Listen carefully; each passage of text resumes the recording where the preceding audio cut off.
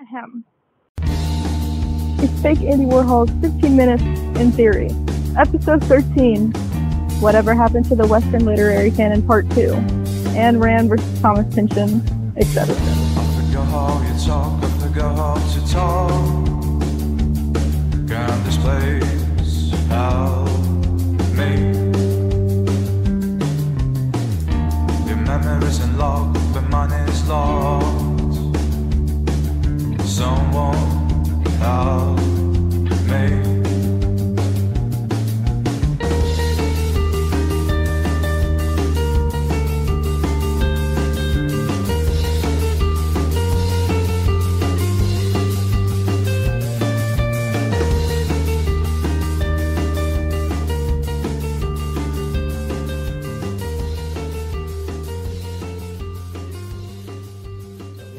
This guy Reef, he talks about death works. And it's very interesting. He talks about a death work is a work which basically attacks the culture. And he said this is a new thing since the 60s. And we kind of think, okay, pop music, blah, blah, all that. No, I'm not slagging on pop music, far from it. Because one of the things I've realized is that even though I've become more and more aware of, to a certain extent, the damage done by pop culture, I also love it. So that's what you call neurosis. I'm a neurotic, culture neurotic. I think we all are. But I was reading something about it in the last few days, and Reeve talks about Finnegan's Wake as being almost the perfect death work. It teaches, he says, in reading you learn how to destroy a culture by parodying and attacking the culture, by ridiculing the culture in words.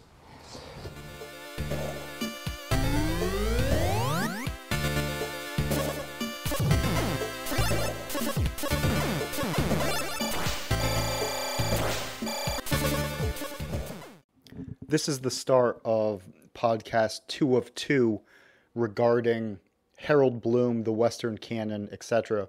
This podcast will focus on what I wanted to talk about in the first place before what became the prefatory material that took up the entire previous podcast, and that's a comparison between Ayn Rand and Thomas Pynchon. Again, this audio, most of it was recorded in February of this year, 2023, and I've only had time to organize it and edit it recently now in August and September. I want to thank listeners for tuning in, and I should warn you that, again, of course, there will be numerous audible footnotes that I've had to add to Frankenstein this audio together, because it was recorded all over the place. The files were scattered to the winds, and I've done my best to recreate and forge a somewhat cohesive audio experience. But I wanted to start this episode just briefly by talking about another book that affected me, kind of like how Harold Bloom's Western Canon book did. It's called The Literary 100, a ranking of the most influential novelists, playwrights, and poets of all time by Daniel Burt.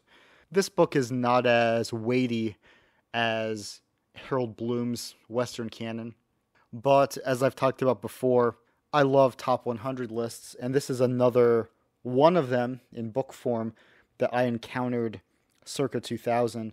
This book actually came out in 2001, and I mean, this was a good overview. When I was a kid, when I was a teenager, this was a good overview for me to encounter, and I just want to go over what they say the top 10 is.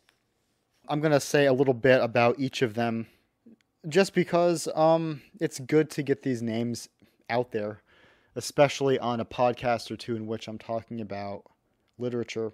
So, number 1, no surprise, William Shakespeare. I can't argue with that, but Shakespeare is an example of how I can understand why something is regarded so highly, and yet it's not really a personal favorite of mine. I don't like Shakespeare enough to make him my personal number 1, but I can certainly see why he would be the most influential. I just never really got into the whole thing of getting lost in Shakespeare's work. People make an entire academic career out of Shakespeare, and that's as it should be. But aside from a handful of plays of his that I really, really like, Hamlet, Macbeth, King Lear, and the Henry IV plays, because of the character of Falstaff, aside from a handful of plays, I don't really like Shakespeare that much. I don't dislike Shakespeare. Romeo and Juliet, yeah, I like Romeo and Juliet.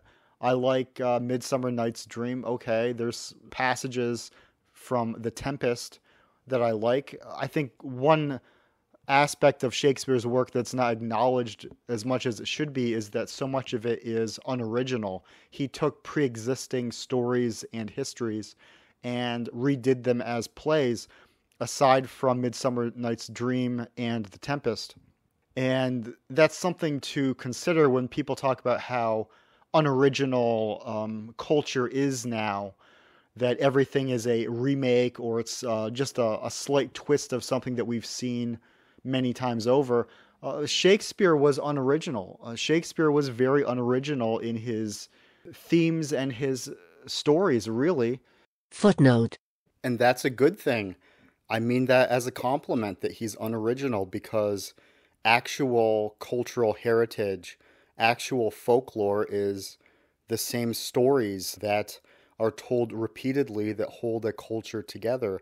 And Shakespeare did that. Shakespeare refined and perfected the stories of the culture, the histories and the fictional stories, anything from Hamlet to the histories of various kings and Julius Caesar, etc. Shakespeare used stories that were already known, and he made the best version of them. In no small respect, the modern drive for originality is based on copyright laws, where you have to come up with something that's original in order to profit from it. But there's something to be said for refining the cultural material that's already there and using it to bind the people together and elevate the heritage and the sense of belonging, the common touchstones that form a civilization and are worth using and reusing. End of footnote. But overall, you can't argue with Shakespeare as number one, and he deserves that place, definitely.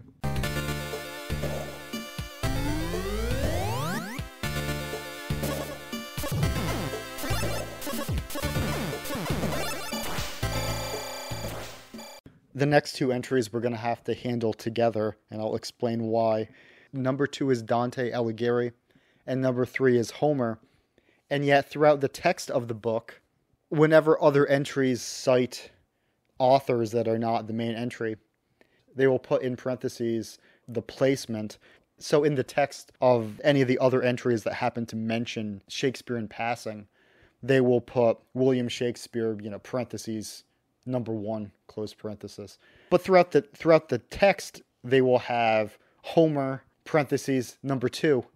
Or when other entries mention Dante, they will put 3 after that. So it's kind of a clue that while the book was being composed, they had Homer as number 2 for a time, and they forgot to really proofread at the end. Do I think Dante outranks Homer? Yes, I think Dante's language, I think Dante's accomplishment is more impressive than the Iliad and the Odyssey. The Iliad and the Odyssey are extremely important too, but as a singular creation, the Divine Comedy is almost impossible to beat. Just as a James Joyce scholar, I would say Finnegan's Wake beats the Divine Comedy. But that's me. I like Dante. I like the Divine Comedy. Of course, I read it in translations. This is kind of another case of, well, I understand why he's ranked so high, but it's not really quite my thing. There's many aspects of the Divine Comedy that I like, many passages, but overall, it's not really my thing. I kind of like the Vita Nuova, which is an earlier work of Dante's, where he talks about the figure of Beatrice.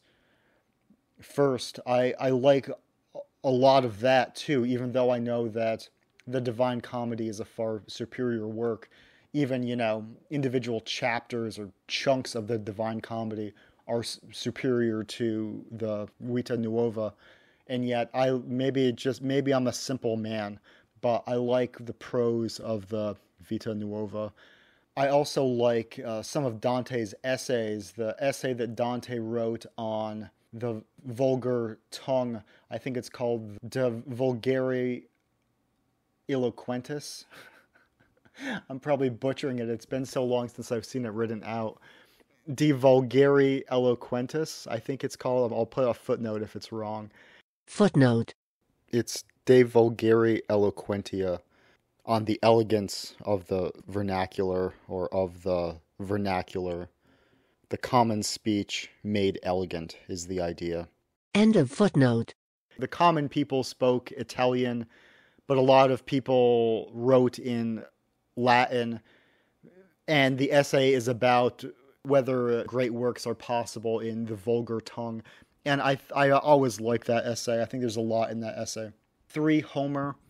Yeah, I mean, how can you argue with it? But again, it's kind of the same thing where I don't have a personal connection to Homer that much. He's a conglomerate personality anyway.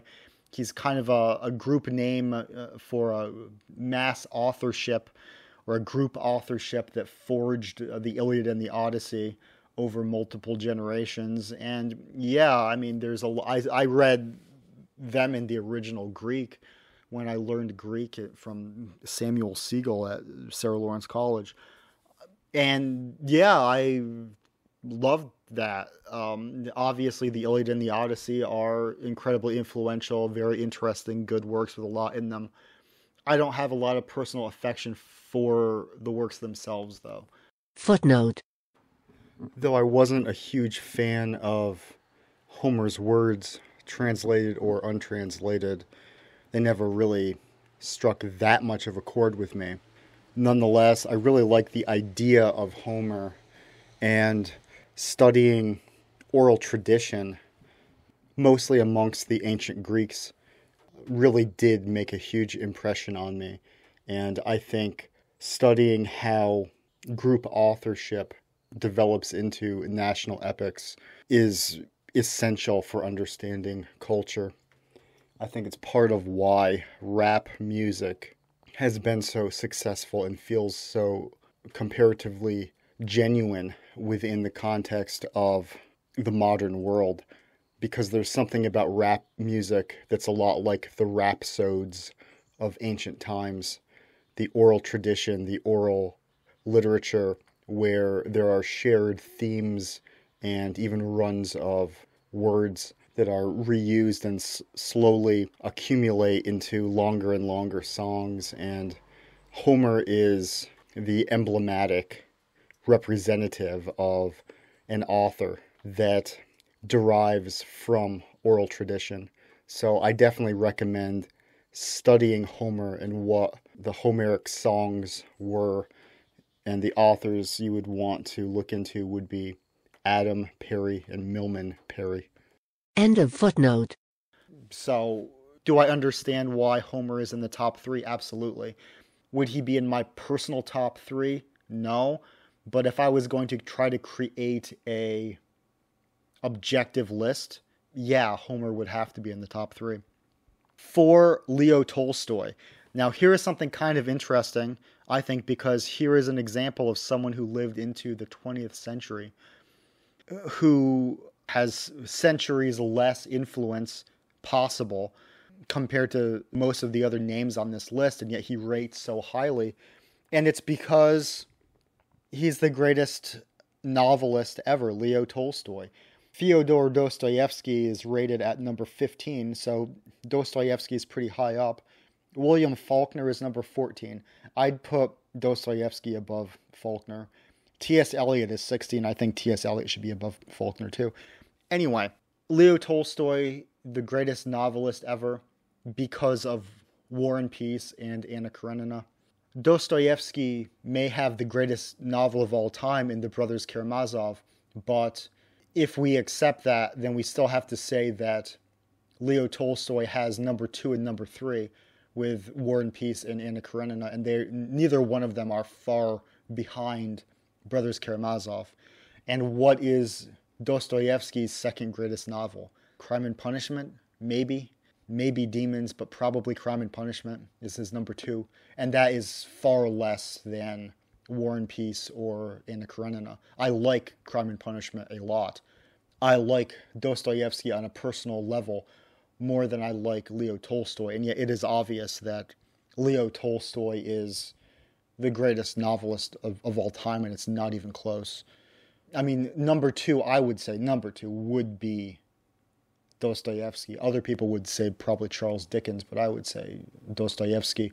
But Leo Tolstoy, what I really like about Leo Tolstoy, what I want to put out there is Leo Tolstoy, toward the end of his life, wrote a book, a nonfiction book called What is Art? And that book is amazing, even if you disagree with it, because this is towards the end of Leo Tolstoy's life. He renounced a lot of his prior work, and he became more and more Christian, and he basically excoriated a lot of recent art for leading the world into decline. Sound familiar? But he was saying this 130 years ago or whatever it was. And it's just a very interesting book, even if you disagree with it. He talks about folk art versus art that's funded by and for the elites and that ends up corrupting the society. He really champions folk art and art that speaks toward a Christian good, as he would say. And even if you disagree with a lot of it, or even if you're not sure of a lot of it, which I'm not, it's still a very good book, and it is, I would say, it is on target often. So What is Art by Leo Tolstoy. Number 5, Geoffrey Chaucer.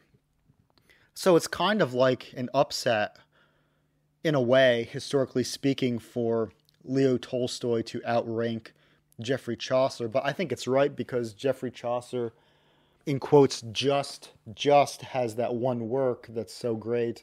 I know Chaucer wrote some other minor things, but it's mostly the Canterbury Tales.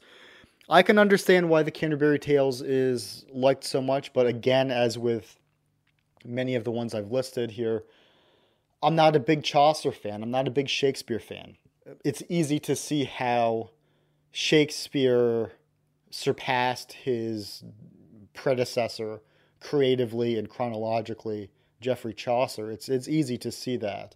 Chaucer is still very important, and the Canterbury Tales are good and fun, just not really my thing.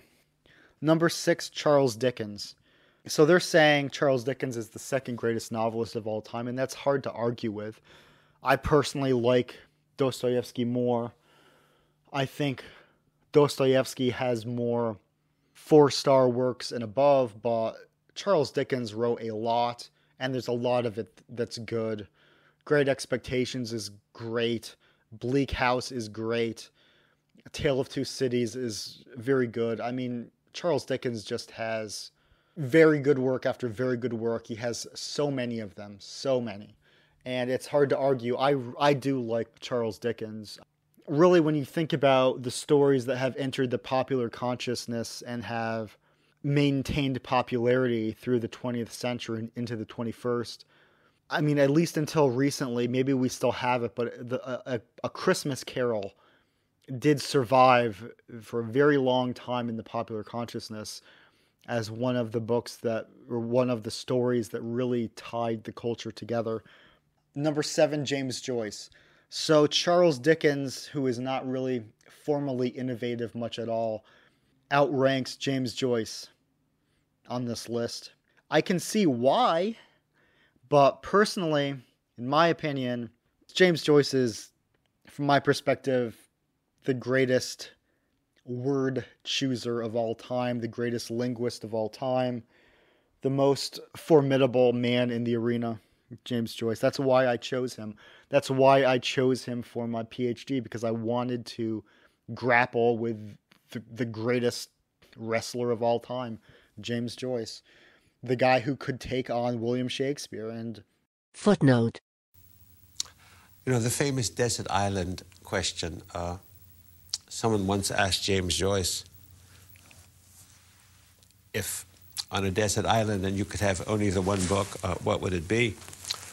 And he replied famously, and I think this is verbatim, I should like to answer Dante, but I would have to take the Englishman because he is richer. Wonderful word to use there, and of course he means Shakespeare rather ruefully, and of course from an Irish point of view he is being charmingly and wittily resentful of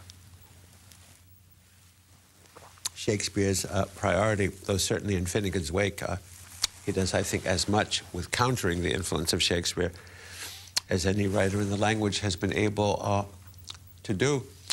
End of footnote. I don't know. I mean, in some ways, in some skewed, modernist, avant-garde ways, you can look through the prism of reality and say that James Joyce surpassed William Shakespeare. You can say that. It's not that controversial of a thing to say. Overall, no, of course not. But I like James Joyce. I mean, I'm not upset at his ranking, number 7. I'm not upset about that. Marcel Proust was number 17, and it's like, fuck off. Proust needs to be way higher. But James Joyce, number 7, he's got Ulysses. Almost everybody can see the greatness of Ulysses. I like Finnegan's Wake more. I think Finnegan's Wake is the most impressive work ever created, Finnegan's Wake, by a single author, at least, by a single craftsman.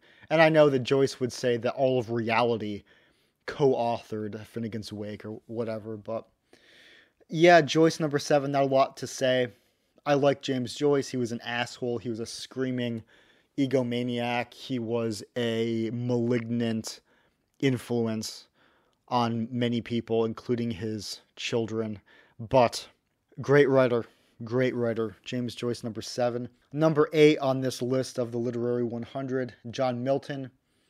I can see why. I mean, it doesn't shock me to see John Milton ranked so high.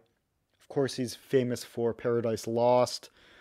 Of course, Paradise Lost is one of the greatest, if not the greatest, English language long-form poem. He's paired in my mind, and probably in a lot of other people's minds, with Dante. And the Divine Comedy is paired with Paradise Lost similarly. And yet, Milton ranks 6 places below Dante. And I can see why. As great as Paradise Lost is, and as great as Satan is as Milton's protagonist, Paradise Lost and Paradise Regained is no match for the Divine Comedy. I like Milton, I like Paradise Lost, but I'm kind of happy to see that they thought Charles Dickens surpassed John Milton. I mean, John Milton's probably the immediate precursor of great British writers before Charles Dickens, and Charles Dickens writing in the lower form of prose.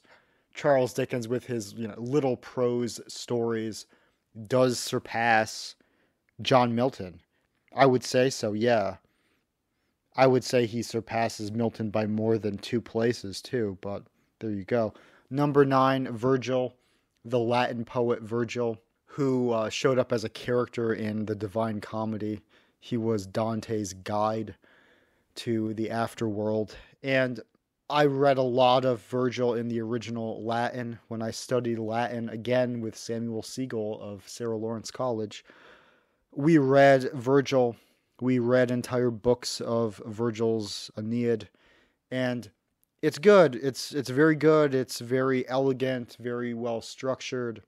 I like Virgil. I like Virgil's prose more than I like Homer's similar prose.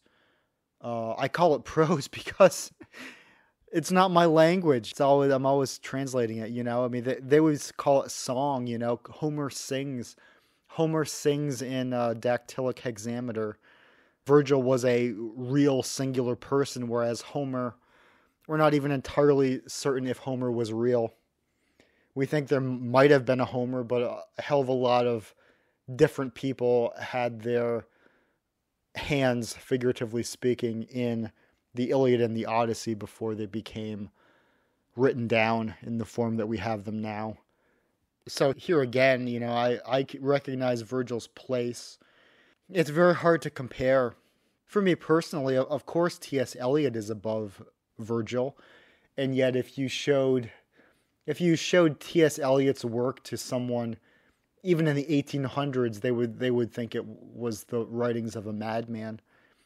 As staid and conservative as T.S. Eliot is, he would appear to be a madman in the 1800s. And Virgil was read for centuries as one of the, if not the greatest poets.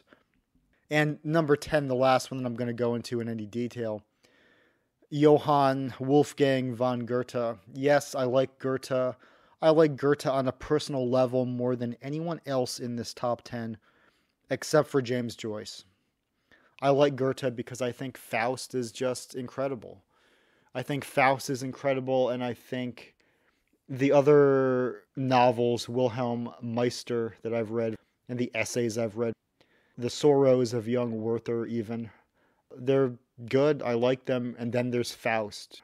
There's these pretty good works, and then there's Faust, which is a national epic, if not the epic of the European continent, really. And again, it's a remake. The Faust story was told many times over, and when it finally got to Goethe, it was given the best treatment ever. So can you imagine if when Goethe was about to write Faust, someone said, oh, we've had it with these unoriginal remakes, we want something new. No, fuck that. He was perfecting it.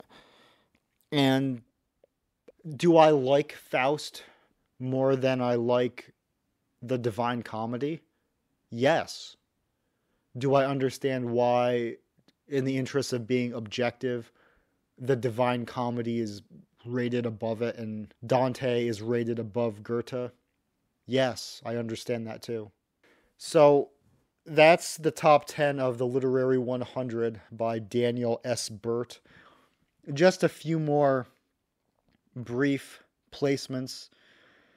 Cervantes was number 11, so Don Quixote, arguably the greatest novel, although it's 2 parts, but arguably the greatest novel of all time, only enough to warrant number 11. I like Cervantes, I like Don Quixote. Yeah, T.S. Eliot 16, Proust 17. Now, where did Kafka rate? If I recall, it was, Kafka rated as number 31, 1 place behind Flaubert and 2 places behind Aeschylus. I mean, I can understand that. I can understand why he's, only the 31st greatest author of all time. I can understand that, sure, whatever. What else do I want to mention? Oscar Wilde, number 100. Richard Wright, number 97. F. Scott Fitzgerald was number, 90 or something? F. Scott Fitzgerald, number 88. Victor Hugo, number 89. Now, Victor Hugo, I don't even like Victor Hugo that much. Victor Hugo is way better than F. Scott Fitzgerald. Anyway, and I say that as someone who likes The Great Gatsby. Anyway, that is just a brief appetizer to get us into this episode. I'm sure it didn't take too long, right? The Literary 100 by Daniel Burt. So talking about the canon, just a little something to supplement our discussion about the canon and Harold Bloom, etc. So again, thanks for your patience, as always, and try to enjoy the rest of the episode.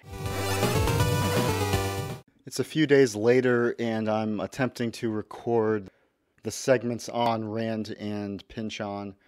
But today, all of a sudden, I have a sore throat, so we're just going to have to fight through this.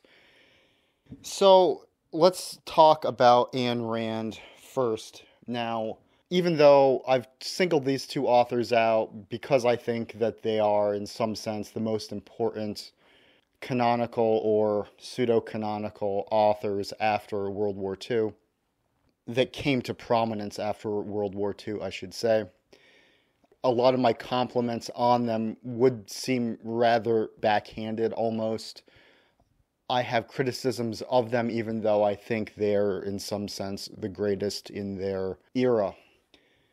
That said, as alluded to previously, authors that held over after World War II, who began their careers and had big success and huge achievements prior to World War II, would include people like Samuel Beckett, Jorge Luis Borges, and Samuel Beckett's Endgame, which is arguably his greatest work, that came out in 1957, the same year as Atlas Shrugged.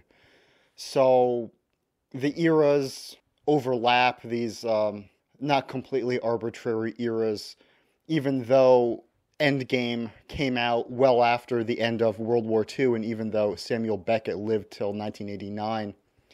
He's from the past era. He's from the pre-World War II era, whereas Rand, the flowering of her greatness happened after World War II. And even in saying that, I know that I'm going to put people off.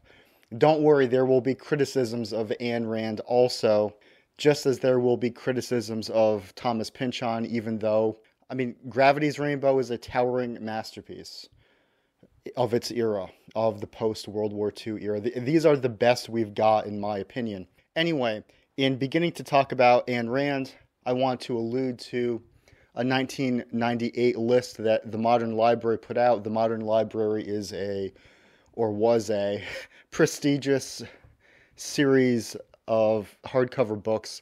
First they were hardcover, then they came out with Modern Library paperbacks, but particularly the ones that the Modern Library put out with the silver covers, the silver dust jackets, circa 2000. I think those are beautiful. I love the paper. I love the font size, the margins. And when I went about reading the Western canon, which for a few years in the early 2000s, I was reading about 400 pages every day. That's when and where I read all this stuff, and I did the undertaking on my own. No thanks to, well, not much thanks to the educational institutes that I was enrolled in. But there is this 1998 top 100 list, the Modern Library's top 100 novels of the 20th century. They did a nonfiction list too.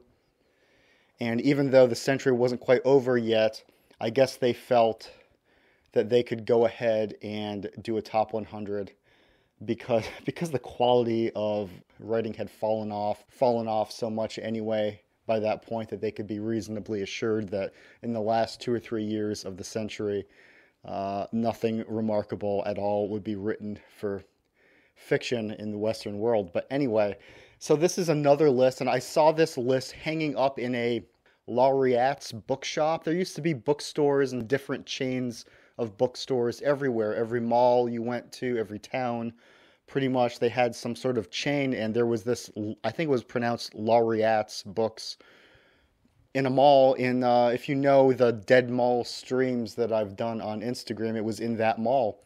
There was this Laureate's Books. I think it became Walden Books after that, and then it closed down. Just like a lot of other chains closed down, and now there's only Barnes & Noble and nothing else really, or hardly anything else. But I remember being in Laureate's Books in that mall, in the Dead Mall, before it was dead.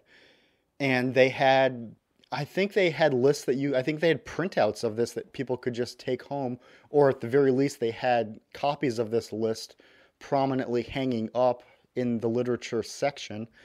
And they had the Modern Library top 100 novels of the century. And they had the editor's list and they had the reader's list. I guess they did a poll somewhere.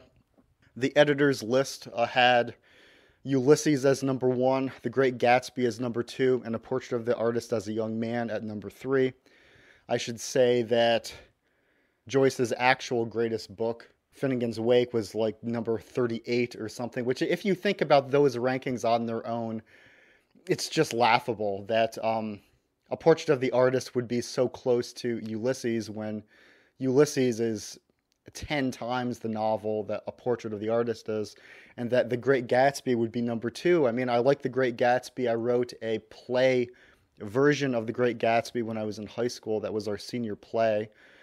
And yet, The Great Gatsby is a safe, cookie-cutter novel in a sense. It's one of those. It fits into that category neatly. It's easily readable in high school, and yet it's only one place behind Ulysses.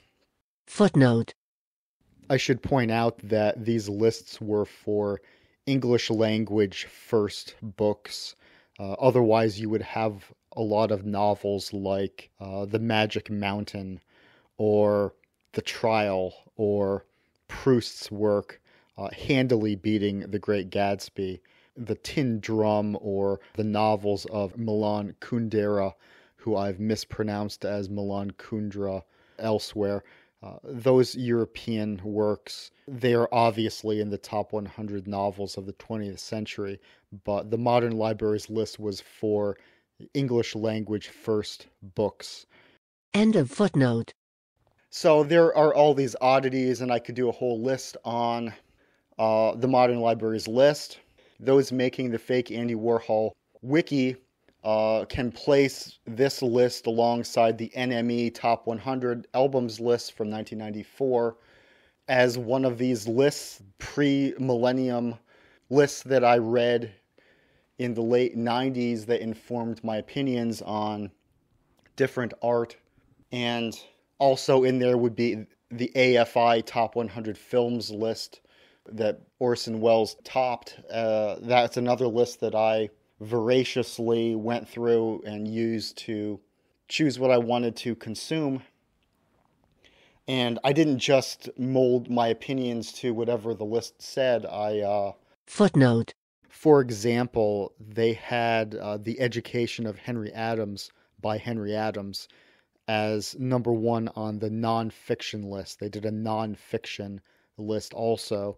And despite that being a number one on a critic's list, I didn't like The Education of Henry Adams much at all. I don't think I even finished it. I couldn't get into it at all. End of footnote. I did tend to get a lot out of what these lists were recommending to me.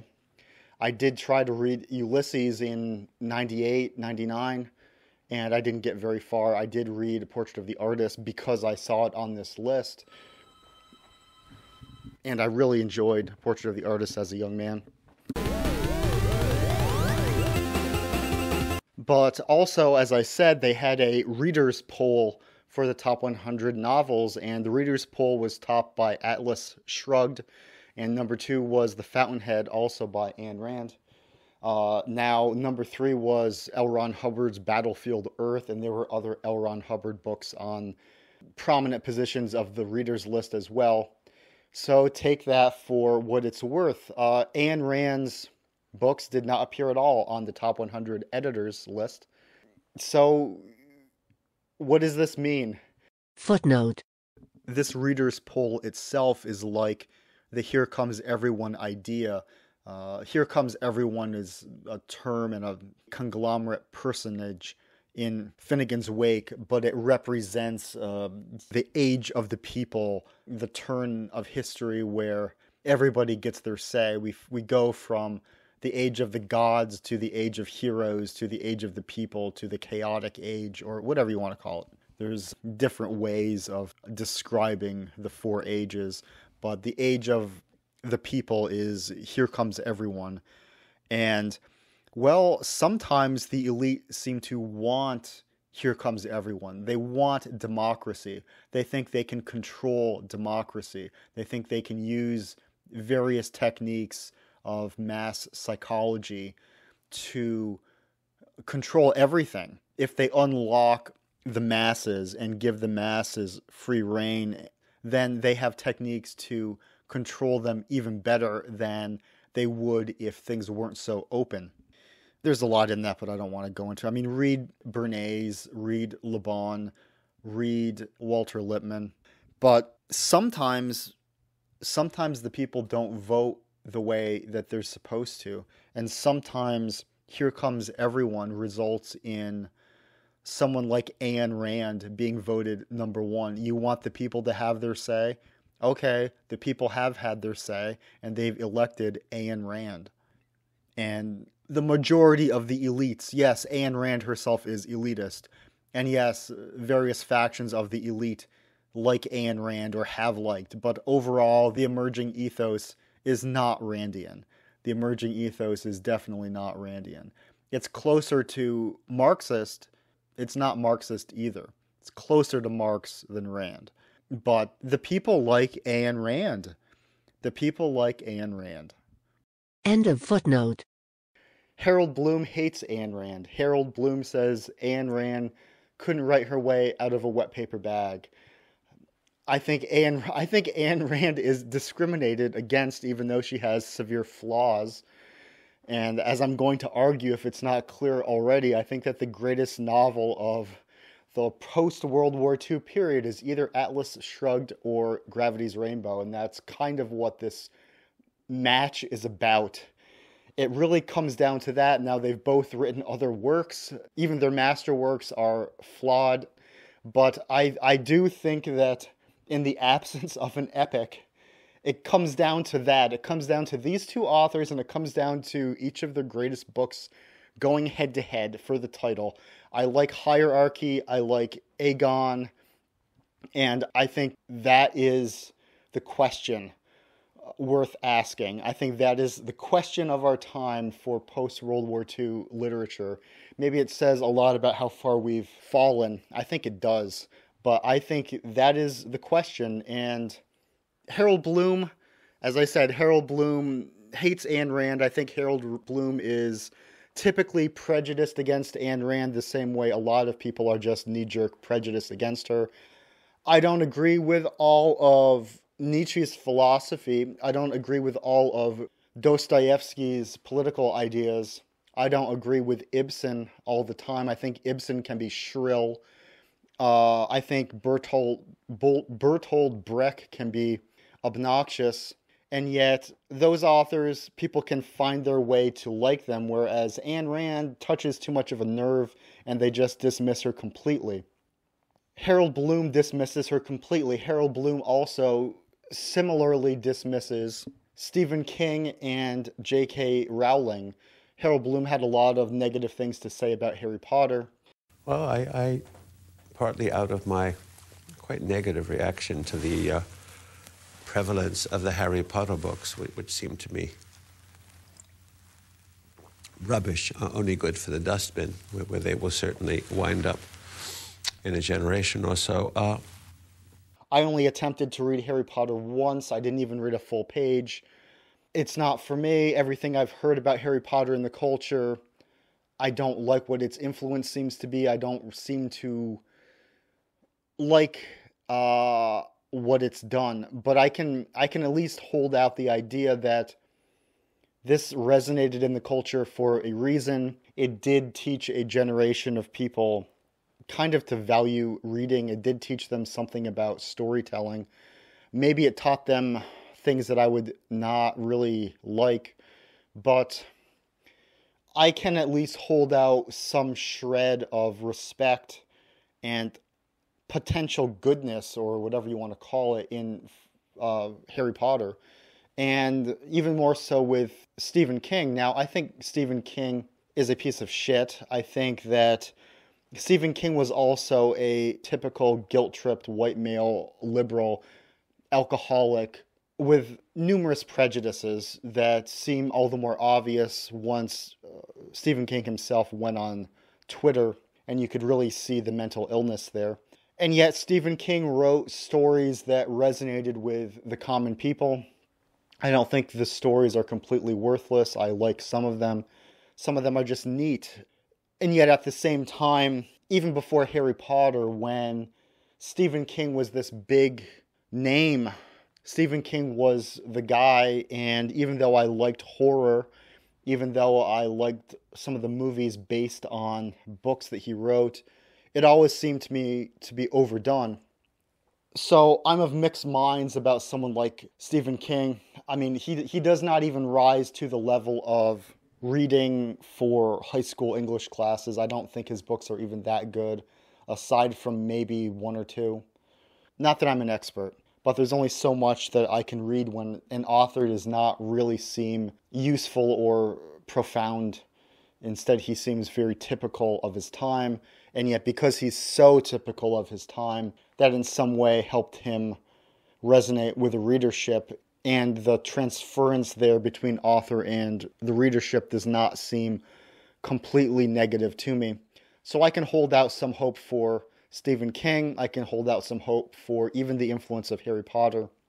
Harold Bloom can't, and Harold Bloom would not extend any sort of olive branch or any sort of invitation towards the reading of Ayn Rand. And I don't think that the prejudice against her is nearly as warranted as it is with Stephen King or J.K. Rowling, because Ayn Rand has she's very original, no one else like her, of course, and yet she has literary style. She was informed by the great literature of the past. She speaks of Victor Hugo's influence on her, Dostoevsky. Now, other people say as a philosopher, she's very, very shallow. She doesn't deserve recognition in the literary canon or the philosophical canon, just because she doesn't draw on the past. She's not, she's her own school of thought in some ways, but how does she address the tradition as it is? Well, she likes Aristotle. She doesn't really engage with past philosophy or build on it or criticize it that much, other than fairly superficial things like A is A from Aristotle. She doesn't like Plato. She, of course, doesn't like Marx. But she's not very rigorous in her engagement with past philosophy. I don't necessarily see that as a fault. Again, just to make it clear, I'm not an objectivist. I'm not a Randian. I'm not a libertarian. I'm not really, no. And yet, I don't think Ayn Rand really needs these rigorous credentials to be allowed into some sort of club. I think that what Ayn Rand wrote and what she did and the effect she had kind of stand on their own. You don't need to wear your influences on your sleeve all the time. You don't need to constantly big up people from the past. I mean, the greatest rapper of all time, a lot of people say, is Notorious B.I.G., and yet when asked who influenced him, B.I.G. said, "No one really influenced me." So how did you first get started? Who influenced you? Ain't nobody really influenced me, you know what I'm saying? And when you listen to Notorious B.I.G., that kind of seems true. B.I.G. knew what the past canon of rap and hip-hop was, but B.I.G. is kind of his own thing. The style doesn't really come from anybody else. It's his own style. Same with Ayn Rand. Ayn Rand is the Notorious B.I.G. of the post-World War II literary canon. What did I read of Ayn Rand? Well, when I was in high school, I think probably shortly after I saw this list, I read The Fountainhead, and I liked The Fountainhead. That does not mean I agree with every idea in The Fountainhead or that I agree with anyone who would use The Fountainhead as a justification for some sort of political action. But yeah, I thought The Fountainhead was pretty good. I liked the idea of it, the heroic nature of the architect figure in it, the female character in it. And The Fountainhead does seem like a small-scale trial run for Atlas Shrugged.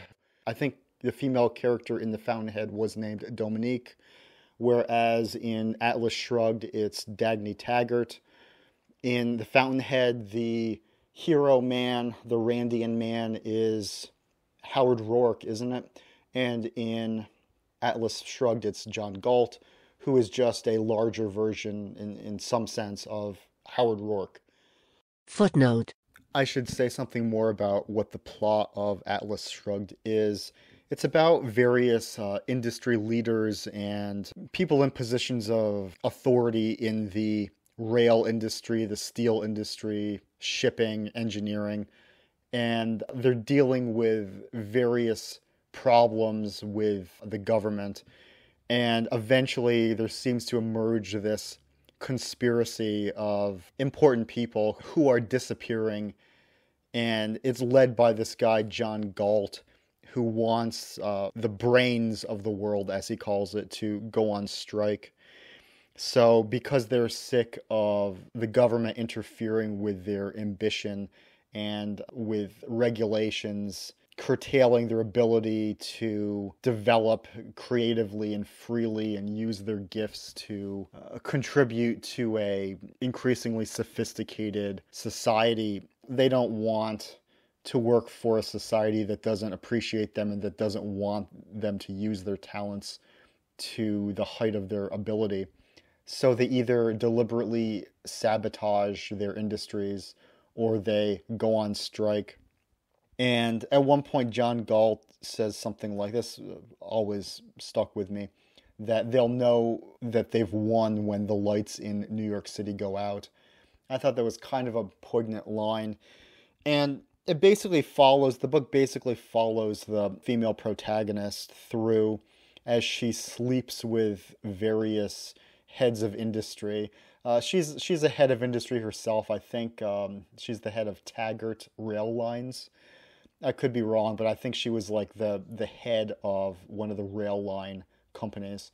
But she goes through and she becomes a part of this conspiracy, basically, of industrialists and smart, rich people who just say, look, I've had it with trying to provide for you ungrateful pieces of shit and for your obnoxious government that wants to hold me back.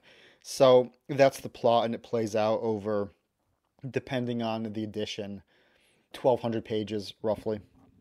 End of footnote. And even if Rand never wrote Atlas Shrugged, she'd still have a pretty good reputation, at least among her acolytes, and a somewhat good reputation amongst other people with The Fountainhead. And actually, I think maybe if it wasn't for Atlas Shrugged, if she hadn't become so prominent, then maybe some of the critics who dismiss her completely, if she hadn't become such a big deal, maybe they would have been more inclined to give The Fountainhead a fair shake. I think The Fountainhead's pretty good. So I read The Fountainhead, and maybe 10 years later, in the mid-2000s, I read Atlas Shrugged finally. I think of Atlas Shrugged the way that I think of Dave Sim's comic book series Cerebus, which is 300 issues long. So Dave Sim's masterwork is 300 issues long. It takes a little while to get going. When it hits its stride at about issue, 30, it gets pretty good. It gets better and better and better and better. And then in the late 100s, I think roughly in the late 100s, Dave Sim was kind of overcome by paranoid schizophrenia. And roughly the last third, maybe only the last quarter, something like that, of the graphic novel series Cerebus is almost literally unreadable. The guy went nuts. People say that Dave Sim became a misogynist. People say that Dave Sim became a weirdly religious nut. The core thing that happened was that Dave Sim went crazy, went literally crazy, and everything that is called his misogyny or is called his religious intolerance is a byproduct of paranoid schizophrenia taking over his life. I think that he still put a lot of thought into his work, but the end of his masterwork is kind of overcome by his paranoid schizophrenia. He's not unlike Glenn Keely in some senses, and I only think of that because they're both Canadians. But the point I'm making is that despite the last quarter or the last third of the series being, I hesitate to even call it bad. It's literally unreadable. It's literally unreadable. Despite that, it's so good up to that point that I think that Cerebus is far and away the greatest Western American comic book series. It's not even close. And I would compare Atlas Shrugged to that, although I don't think Ayn Rand went crazy per se. But when Atlas Shrugged really gets to the end, when she's building towards something and her ideas, which are very compelling up to a point, when her protagonists start to get what they want, and when she kind of goes on basically a tirade, I would call the last 250 pages of Atlas Shrugged just an alienating tirade, even though I'm sure she wouldn't see it that way, it completely loses me. But up till that point, the first, 900 pages or 1,000 pages maybe, I find Atlas Shrugged very compelling. It's a great argument for heroism. It really is in its own way. And it's beautifully written. It's wonderfully written. Very well composed and thrilling up to a point. So there you have it. That's what I think of Atlas Shrugged. That up to a point, it's extremely engaging, and you don't really need to agree with every idea that she has to appreciate that. But beyond a certain point, it does lose me. I'm not sure exactly when that point is. There is a part in there where one character gives a speech, and the speech basically outlines Rand's philosophy, and the speech is extremely long, and if I'm told that if this speech was actually read aloud, then it would take 8 hours to read this speech, and it doesn't make any sense in the context of trying to understand the situation as a guy giving a speech. It's supposed to be a fairly typical event, and this man gives a speech that takes up so many pages of the novel that if it was said aloud, it would be like an entire workday of just one man speaking. I don't care. It's so compelling. It doesn't matter that there isn't realism there. It doesn't matter. It's wonderfully composed, wonderfully organized, well thought through, on its own terms, very well thought through. I just think Atlas Shrugged was great up until, I don't know, roughly page 900 or something like that. And at which point it completely loses me. I'm so unengaged after that point that I can't even really fasten my mind on what exactly I don't like about it, other than to say, I don't like where she's going with this. Other than to say blanket terms that you've lost me. But that's what happened, and it goes on for a few hundred pages after that point. So that's where I dock it. Now, Ayn Rand, to go back in time in my own personal biography, Ayn Rand also put out this book. I think it was taken from a course that she taught called The Art of Fiction. And it's basically a How to Write Like Me book. I would compare it favorably to Stephen King's much celebrated book on writing. I think Ayn Rand's The Art of Fiction is much better. I found Stephen King's On Writing to be horrible. Do you want to be a hack? Whereas Ayn Rand's book, and I read this before the year 2000. I read this when I was a teenager. There's a lot in the book that I don't agree with. There's a lot in the book that rubs me the wrong way.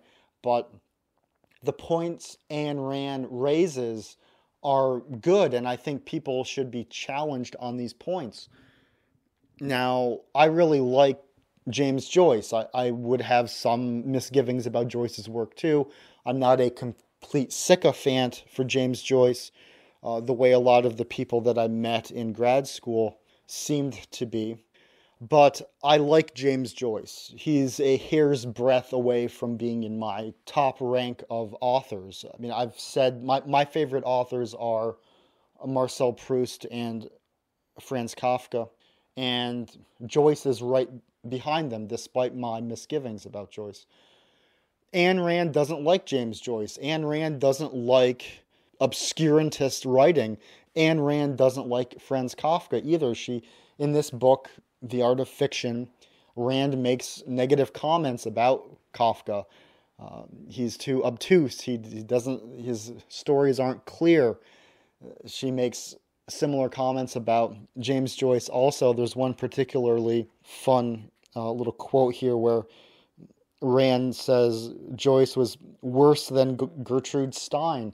She doesn't like this highfalutin, obscurantist, modernist writing that is very difficult, that is very academic, that needs to be puzzled over. And in her book, she argues for writing that is more or less straightforward, clear. She wants to convey her ideas to the audience, and she says that if an author can't really say why he wrote something or what some sort of supposed symbol in his book means, then that's a problem. That's a negative. Now, I myself personally, I always liked and I continue to like a lot of avant-garde stuff. I do like some obscurantist stuff, including T.S. Eliot, whose greatest works are filled with allusions that aren't particularly clear. I like a lot of what David Lynch does, and of course I like Franz Kafka. And yet, Rand's perspective really forces me to scrutinize my taste. It really forces me to think about when artwork is deliberately unclear, or when unthought through illusion can be a shield or a cover or a cope for just not thinking your ideas through enough. And I've criticized Bob Dylan in a previous episode, where he seems to have started the trend where pop songs don't really have to mean anything. They can just seem to mean something really profound. And, now we've got a whole industry that is based upon these songs whose meanings aren't clear. And the rejoinder, of course, not everything has to be clear. But what if nothing's clear? Or what if almost nothing is clear, and yet people take it for the most profound messages ever? Isn't there a mass problem with this? Well, yes, there could be. And that is what Ayn Rand calls into question. She also says somewhere in her book on writing that she can justify every word and every punctuation mark in the entire 650,000 word work of Atlas Shrugged. And I remember when I first read that, I thought that this is just ridiculous. On the one hand, she can't do that. And on the other hand, no one should have to. We should just go with our feelings, follow our muse, put down whatever words seem right. And now when I look back on it, yeah, I think almost always an author should be able to justify what they put down. And an author should be able to. Why would you write words that you don't really know what the fuck they mean, or you don't really have some sort of idea of what their effect is? Whereas Rand just says, look, I can justify everything that I wrote. You should try to. People should try to, and if you're not, you better have a good reason. And if you're just putting down the automatic text that your subconscious directs you to put down, you better have a good muse. You better have a good daemon inside you. And most people do not. So looking back on that instruction from Ayn Rand in this book, I remember when I was a teenager and when I was in my early 20s, I thought that sentence of hers really stuck out. I thought it was absurd. You can't justify everything in a book that big. Well, an author really needs to write carefully and read carefully, and that's what she was trying to push her readership towards when she gave that recommendation. And as the years pass, I do think that a lot of what she had to say, especially in this book on the art of fiction, I think it was worth reading. I think it was worth considering. Also in the book, she talks about popular fiction, and she's not averse to popular fiction. She liked detective novels, and she liked popular film. She wrote scripts for Hollywood early on, or helped with the writing of scripts. So she's portrayed as this arrogant, elitist, very cold, and yet not only do her novels have a lot of passion and a lot of sex in them, but the fiction that she liked was not, she wasn't elitist in her tastes. She liked a good deal of popular fiction. And one thing that she said, I can't find the actual passage right at the moment. I'm sure it's in the Art of Fiction book, even though the index is of no help to me. Footnote. No, it's in her book, The Romantic Manifesto, which similarly lays out her aesthetic tastes. And by romantic, she means not necessarily love, but the romantic era, the aesthetics of roughly the first half of the 1800s, which goes along with her fondness for Victor Hugo and that style of presentation in a work of fiction. End of footnote. She makes a distinction between the James Bond novels and the James Bond films, and she says that the books fit into the romantic tradition, and she means romantic with a large R, with a capital R, whereas the films seem like crass parodies. And she's talking about the old James Bond films at the time. Those are the ones out.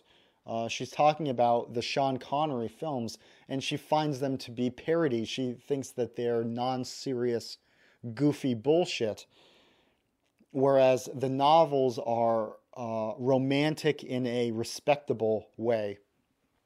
And I've always thought about that because people in more recent decades, they look on the older James Bond films as if they were the straightforward, respectable take. But the newer James Bond films, or the newer films, the newer action films, they are the parodies. They are an insult to the integrity of the original James Bond. But Ayn Rand is saying that, no, from her perspective, even the original films were an insult to the novels. So it just shows you the drift that popular culture has been taking for many decades now. What seems to be a staid classic with a lot of respectability now, in its own time would have been, or could have been, a crass parody of the actual source material or of the precursors to it. So that shows you the drift of popular culture and how everything is continually being further and further cheapened. Everything seems like a cheaper and cheaper copy, a more and more superficial, a fainter copy than the previous iteration. In the end, I think one of the clearest examples of the ultimate shortcomings of Rand's thought, and you would see it in Atlas Shrugged too, it could be described as a plot hole almost, is that there would be a collusion between big business and big government, and it would be much more so than anything Rand portrays between the government and the businessmen. And if one of the major complaints of a libertarian or a Randian would be against paying taxes, well, look at the biggest capitalists in the world, look at the biggest companies in the world, and often they do not have to pay taxes. They have deals where they don't have to, even though the taxes would go to a state that has more welfare programs than Rand would like. So you have the welfare state for everyone except the elites, who either they don't pay taxes, or the taxes that they do pay ultimately don't mean much because they've been facilitated by an entire system that is in their pocket, so to speak, from a traditional political point of view. Not to get into the technological system or autonomous technological development outstripping human agency, to just leave that to the side for now.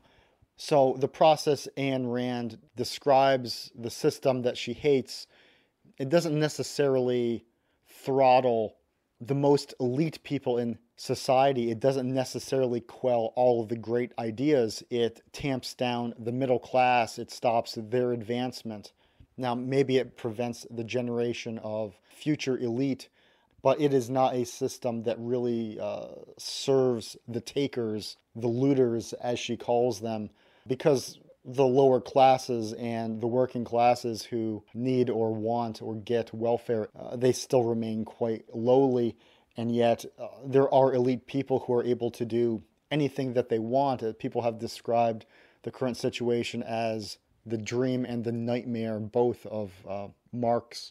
So at the same time, you could say that it's the dream and the nightmare of Ayn Rand also, if people like Jeff Bezos, if people like Elon Musk are able to accumulate wealth beyond imagining, if they're able to take these personalized trips into outer space, if they're able to have these big projects Ayn Rand would like those ideas. Elon Musk, Jeff Bezos may seem like almost Randian supermen themselves, and yet the system underneath them is a system that Rand would hate. So I think that is an ideological flaw, that she doesn't realize how the greatest capitalists can collude or can work with a system that is much more socialistic than what she would like, and that... Footnote. One of Rand's most famous acolytes, of course, was Ellen Greenspan, who became a very important player in the financial policies of the United States. He was chairman of the Federal Reserve for quite a long time, from the Reagan era through the Clinton era and maybe even into the Bush era. So when you're talking about individuals who had the most influence on the monetary policy of the United States, you would have to put Ellen Greenspan towards the top of that list. And yet, where is the Randian influence? Does the economic policy of the United States in the late 20th century reflect Ayn Rand's philosophy at all? I think Ayn Rand would have been outraged. Ayn Rand and objectivists and any sort of libertarian-minded people at all tend to be extremely displeased with the financial policies, with the taxation policies in particular, and the social spending aspects as well of the United States government. So I don't see the actual influence. Now, when Ellen Greenspan was young, when he was a part of Ayn Rand's reading group Coterie, where they would go and just hear her pontificate about certain things in the 60s, he was completely devoted to her, and I don't know of any break really that he had with her or her ideas. But I think that just as reality unfolds, as electrons move through reality, electrons move through reality. No matter what your philosophy, no matter what the individual outlook, human beings are molded, they are bent towards what the system wants and the development of the technological society itself, that human beings, even the most strident ones, seem incapable of resisting. When Alan Greenspan was young, he would write rebuttals to different publications that gave poor reviews of Ayn Rand's books. How did that person become the same person who is in charge of the money printing at the Federal Reserve?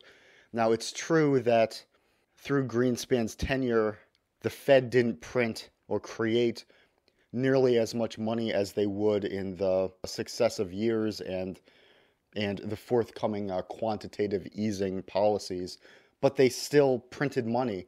They still acted in this way that was antithetical to the basic principles of Ayn Rand. There are critics of Ayn Rand who, in their own ways, point to economic policies of the United States government and make it seem as though Randites had completely infiltrated, because they see that anything that isn't just a complete spending spree and Santa Claus bag, the endless cornucopia, endless bottomless pit of freebies and infinite government spending for self-serving government programs is cruel and Ayn Randian. But the Randites themselves would completely disagree. And if you look at what the Reagan administration did in particular, they get flack for lowering taxes, but the eventual problems of the Reagan monetary policy was that they lowered taxes, but they didn't lower spending, and that's why the deficit, that's why the debt rose. That was the compromise. Reagan didn't get what he wanted or what he said he wanted. He didn't cut the spending, he just cut the taxes. So when critics hunt and peck for Reagan welfare cuts, they are relatively small. If you look at the broader picture, the government spending didn't stop at all, not just for the military either. I mean, for the domestic welfare and social program spending, that did not significantly stop at all. In many ways, it rose. So the government's spending more but collecting less tax. Open parenthesis. less tax percentage-wise of income tax, not necessarily less tax overall. I believe that, like JFK before him, Ronald Reagan actually caused an increase in the amount of revenue raised through taxation, lowering income taxes, because overall the net effect, despite that, was that the government was taking in more money. I'm sure there's exceptions to this, but I just wanted to put this nuance in there that the government wasn't necessarily taking less tax. It was less percentage of income tax, roughly speaking. Closed parenthesis. Now, the Randites might be somewhat happy with less taxing, but they're more or less against so much of the government spending, if not all of the government spending, some of them. So when Alan Greenspan goes to work for, quote-unquote, for President Reagan, of course he doesn't work for him. The Fed is in some ways in charge of all of it. But you can't really say that he brought a Randian influence to the U.S. government. I see no evidence of that at all. To suggest that there is evidence of that, you would have to be of the mindset that any tax cut anywhere is cold, cruel, and Randian, and you would have to be of the perspective that not funding any and all social programs, no matter their success, no matter their legitimacy or lack thereof, would be cold, cruel, and Rand. You have to spend everything. You have to spend as much as possible. You have to spend any and all capital, even capital you don't have. Otherwise, you get labeled a cold and cruel Randian acolyte. That would be the only perspective I can see that would suggest that Alan Greenspan brought a Randian influence to the Reagan administration and the next few administrations afterwards. I don't really see it. And I'm not saying this to defend Alan Greenspan. I don't particularly like Alan Greenspan, but it shows you how a very ideologically committed young man can be completely molded into a stooge of the system and can be persuaded to just do whatever the pressures of the system, the non-human system, wants. His wife, too, Alan Greenspan's wife, is Andrea Mitchell. She was a longtime reporter for NBC. I don't think she's still on the air. Maybe she is. But it's just all this charade that even people so close to the top of human power, if you wanted to name the human beings near the top of the corridors of power, certainly Alan Greenspan was there for several decades, at least 3 or 4 decades, and yet any sort of insight that he got to the system was not enough to really change things into the way that he thought they should be. And the person closest to him during that time, his wife, seems to just completely play in to the charade of news media and the show, and doesn't really seem to have much deeper perspective on what is actually going on. Her presentation was always very partisan, seemed to believe that the surface level was pretty much all there was to see anyway. At least that's how she came off. And I don't think that she's such a good actress that she could know a lot more about the actual workings of power while still playing such a good role in believing in the two-party system and believing that individual human beings really had more influence on it than they did when her husband, who would have been one of the very few most influential people in U.S. government monetary policy for 2 or 3 decades, seemed utterly incapable of exerting any sort of personal philosophical influence over it. End of footnote. Ayn Rand, she doesn't have working class heroes in her book. She doesn't have middle class heroes. There's an aspiration, which is in some senses is good, but it's an aspiration that only the elite matter and that there's a sort of fait accompli by being a white-collar worker or a rich person.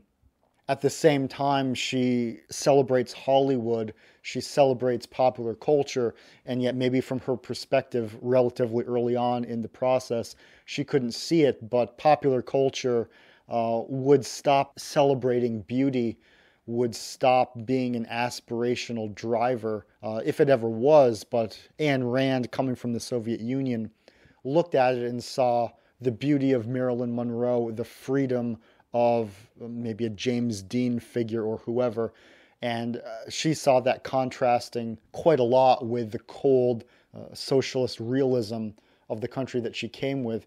And yet I see no big change in the system, in the culture industry from the 40s to the present.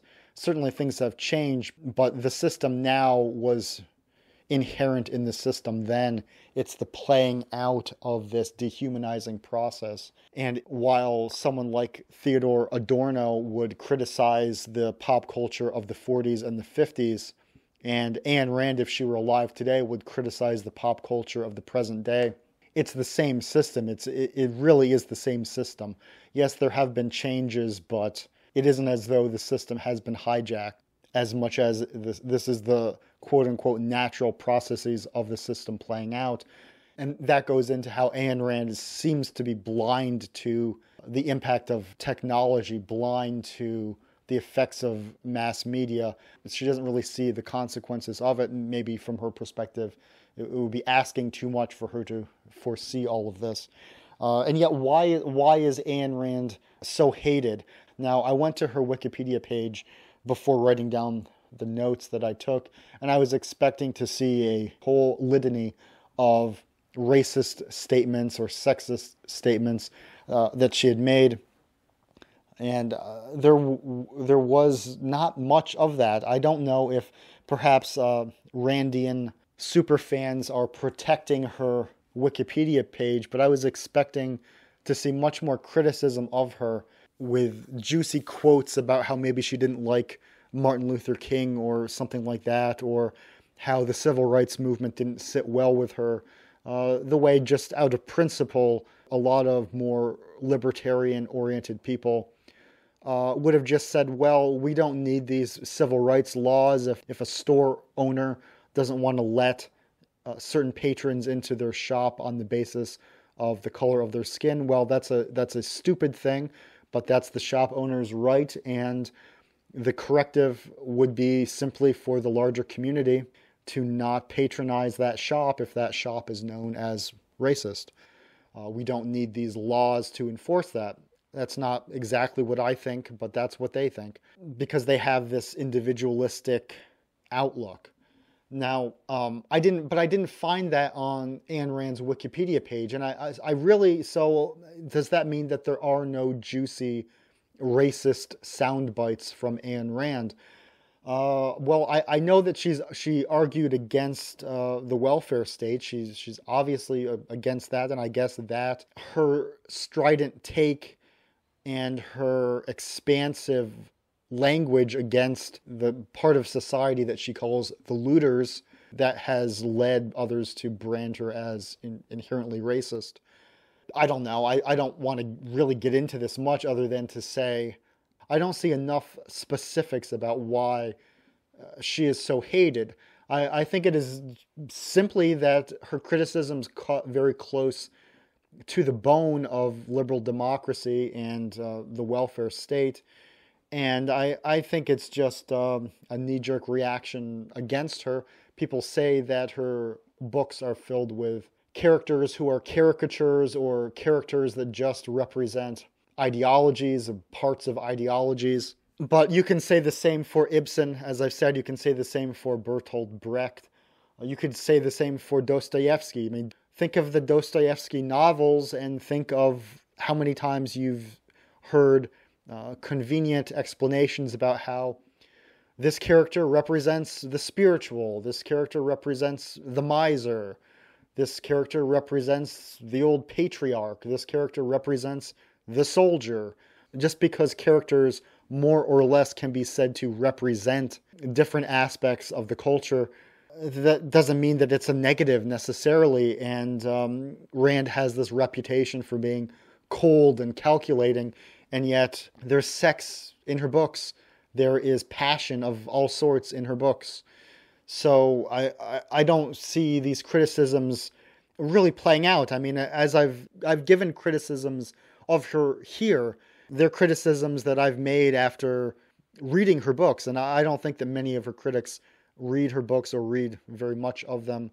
But I mean, at the same time, I've admitted that I couldn't even read one page of Harry Potter, and I have no desire to continue. I see the way that Harry Potter fans act, and I don't want to read Harry Potter.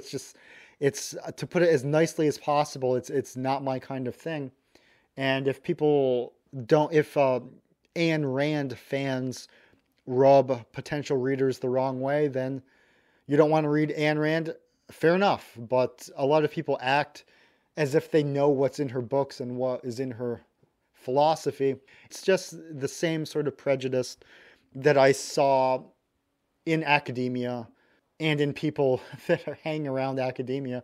They just hate anything associated with Republicans. It's a knee-jerk reaction that they make in order to build themselves up. It's like a marker of I'm a good person because, ooh, Ayn Rand, she's so mean and probably really racist. Her books are like so boring. They don't read her books. I mean, what can I say? They're extremely prejudiced people. That it's just one more indication. And that's not to say, of course, that Ayn Rand is right about everything. But if you can read Ibsen, if you can put up with the didactic nature of a lot of Ibsen plays, then put up with at least The Fountainhead.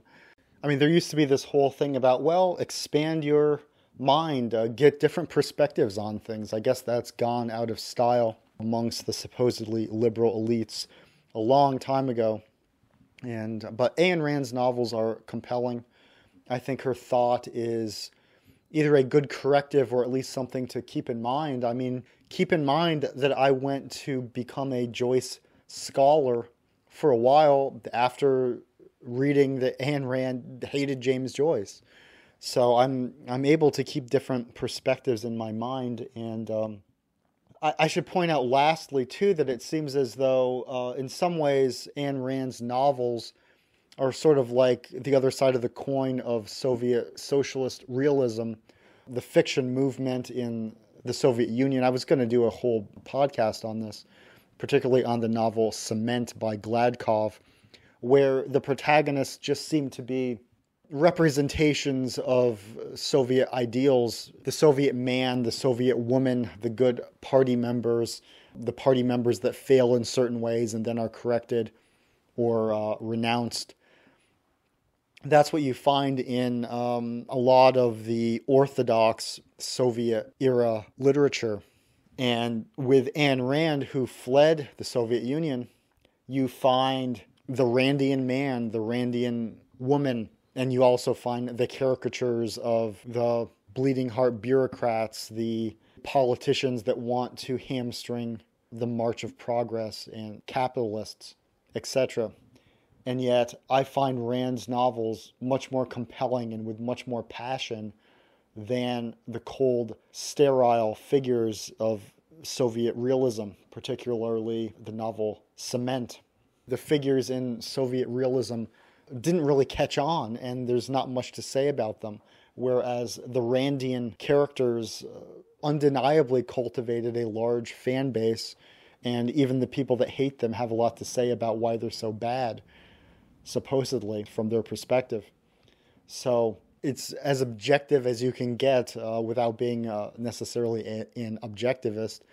It does seem as though Ayn Rand's outlook is at least the superior version of the ideological novel from the mid-20th century, when juxtaposed to the truly cold, the truly heartless, the truly calculating, because it must always be revised according to the prevailing political winds and overtones, the tripe of Soviet fiction from the same time period. But the people that criticize Ayn Rand for being didactic, for having cold ideological shells for characters, they don't apply that to the output of the nation that she left.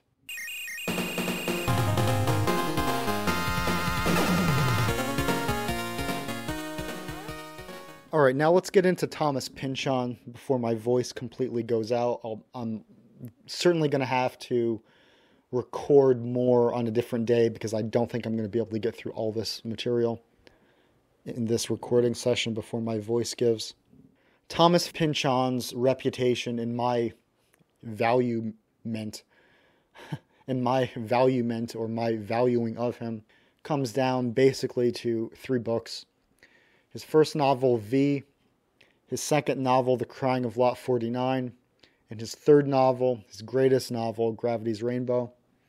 V came out in 1963. It's several hundred pages long. Crying of Lot 49 came out in 1965. It's only about 150 pages long. And Gravity's Rainbow, roughly 700 pages long, came out in 1975. He's produced fiction since then. He's known as a recluse. Nothing that he wrote since then is worth remarking on. That said, I haven't read all of it, so maybe there is a diamond in the rough, but everything I've heard about it, none of it interests me.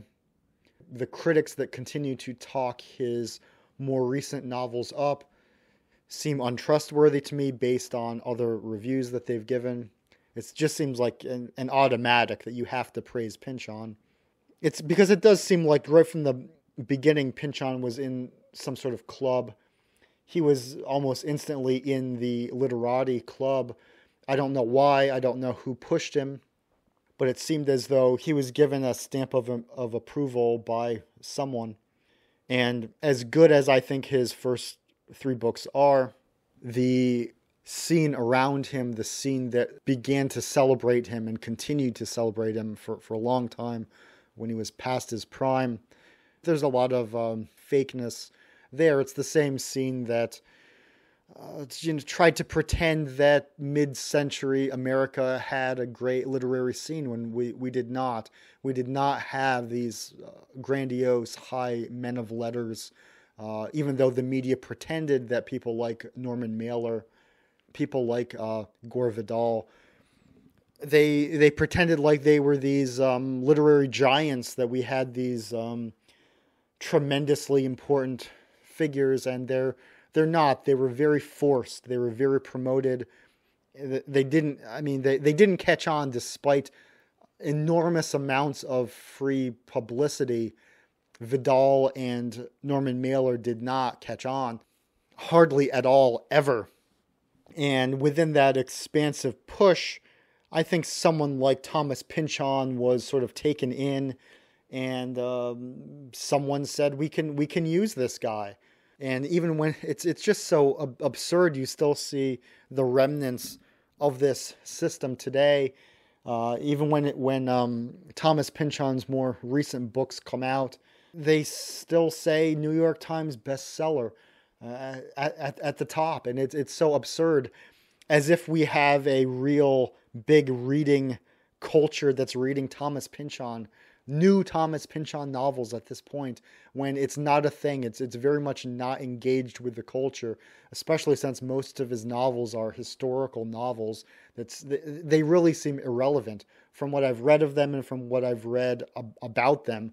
They just seem irrelevant in ways that V and Crying of Lot 49 and especially Gravity's Rainbow were not irrelevant, and remain much more relevant than Pynchon's recent stuff. But even the very idea that there's absurdities upon absurdities compounded with this New York Times bestseller thing, where as if Thomas Pynchon, if you know his reputation, if you value Thomas Pynchon, if you have respect for him, as if you would care about how many copies he sold, as if you would care. Who cares? The value that someone should have if they value Thomas Pynchon should have nothing to do with New York Times bestseller on the top of the book. It's just absurd, and yet Pynchon is still in this club, or his agent or agents have continued to get him a place at the table, even though he's a recluse, or pretty much. But anyway, V, the novel V from the early 60s was tremendously impressive. It's about this supposed conspiracy, historical conspiracy. Maybe, we're not really sure. We're not really sure what V is or who V is, but we see different historical scenes from New York, from Italy, across the centuries, and other European locations also in other time frames. And the little details that the reader gets, they seem like these little clues that lead towards this larger conspiracy. And yet, what is the plot? Well, there's no real fucking plot. It's just a lot of illusions, a lot of vignettes, but in your mind, it does seem like it's going somewhere. And even though Ayn Rand would, of course, hate it, but even though it doesn't really go anywhere, the reader nonetheless seems... It's like exercise. It's like intellectual exercise. And the mood is quite good. And there was nothing really like it. Conspiracy also plays a role in The Crying of Lot 49, Pynchon's next book. Much shorter novel, only a little over 100 pages long. And this novel could, and I think has, kind of almost fit into the high school novel cookie cutter mold. But it doesn't quite fit there. One, because there is kind of a little too explicit sexual and drug content for the 20th century to abide by. So it didn't quite fit in. It's almost like someone told him, hey, write a novel that we can put in high school, that we can have the students read the week after they get done reading The Catcher in the Rye or something like that. But Crying of Lot 49, and I think Harold Bloom has said that Crying of Lot 49 might be Pynchon's best book, and I think it's almost a condensed version of V, and that it's the same kind of ideas. There's a historical conspiracy. We're not really sure what's happening. We're not really sure what the nature of the thing is. The plot is that a woman's ex-lover has been deceased, and she has to deal with the aftermath, and it's almost like he's left clues for her so that she can stumble upon this historical, symbolic, all-pervasive conspiracy that has to do with so many different things, from the Rosicrucians to the U.S. mail delivery system, etc., etc., etc. And yet, in V, we're not really even sure what or who V is. In Crying of Lot 49, we're not really sure if the recently deceased man is actually deceased, or we're not really sure. We're left in a lurch at the end. It's almost like the novel ends right when the protagonist might find out whether she's gone insane and she's completely paranoid, or if her ex is still alive, or if the truths, if any, behind the seeming conspiracy will be revealed. And it's condensed into 150 pages. Now, Pynchon's prose is very clunky. Pynchon's prose is not easy to read. He's one of these writers where you read a sentence and you almost have to reread it. And I find his turns of phrase, I find his diction, I find the way that he structures sentences to be awkward. Not awkward in a way that they can even be revised. Because looking at his sentences, it's like Ayn Rand would say that it's poorly written. And yet, to correct it, you couldn't. It is the perfect form for the voice that it has. And this is unremarked upon. I find Pynchon very, very difficult to read. Not necessarily because of obscure words, but because of just the way the sentences are structured.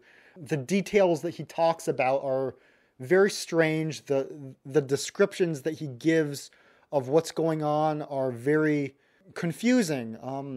I was rereading some of Crying of Lot 49 last night, and there are numerous instances of the characters in the novel doing impressions of like cartoon characters or impressions of stock character types that you might see on a television. And the way he describes this, it's very weird. He doesn't just come out and say it.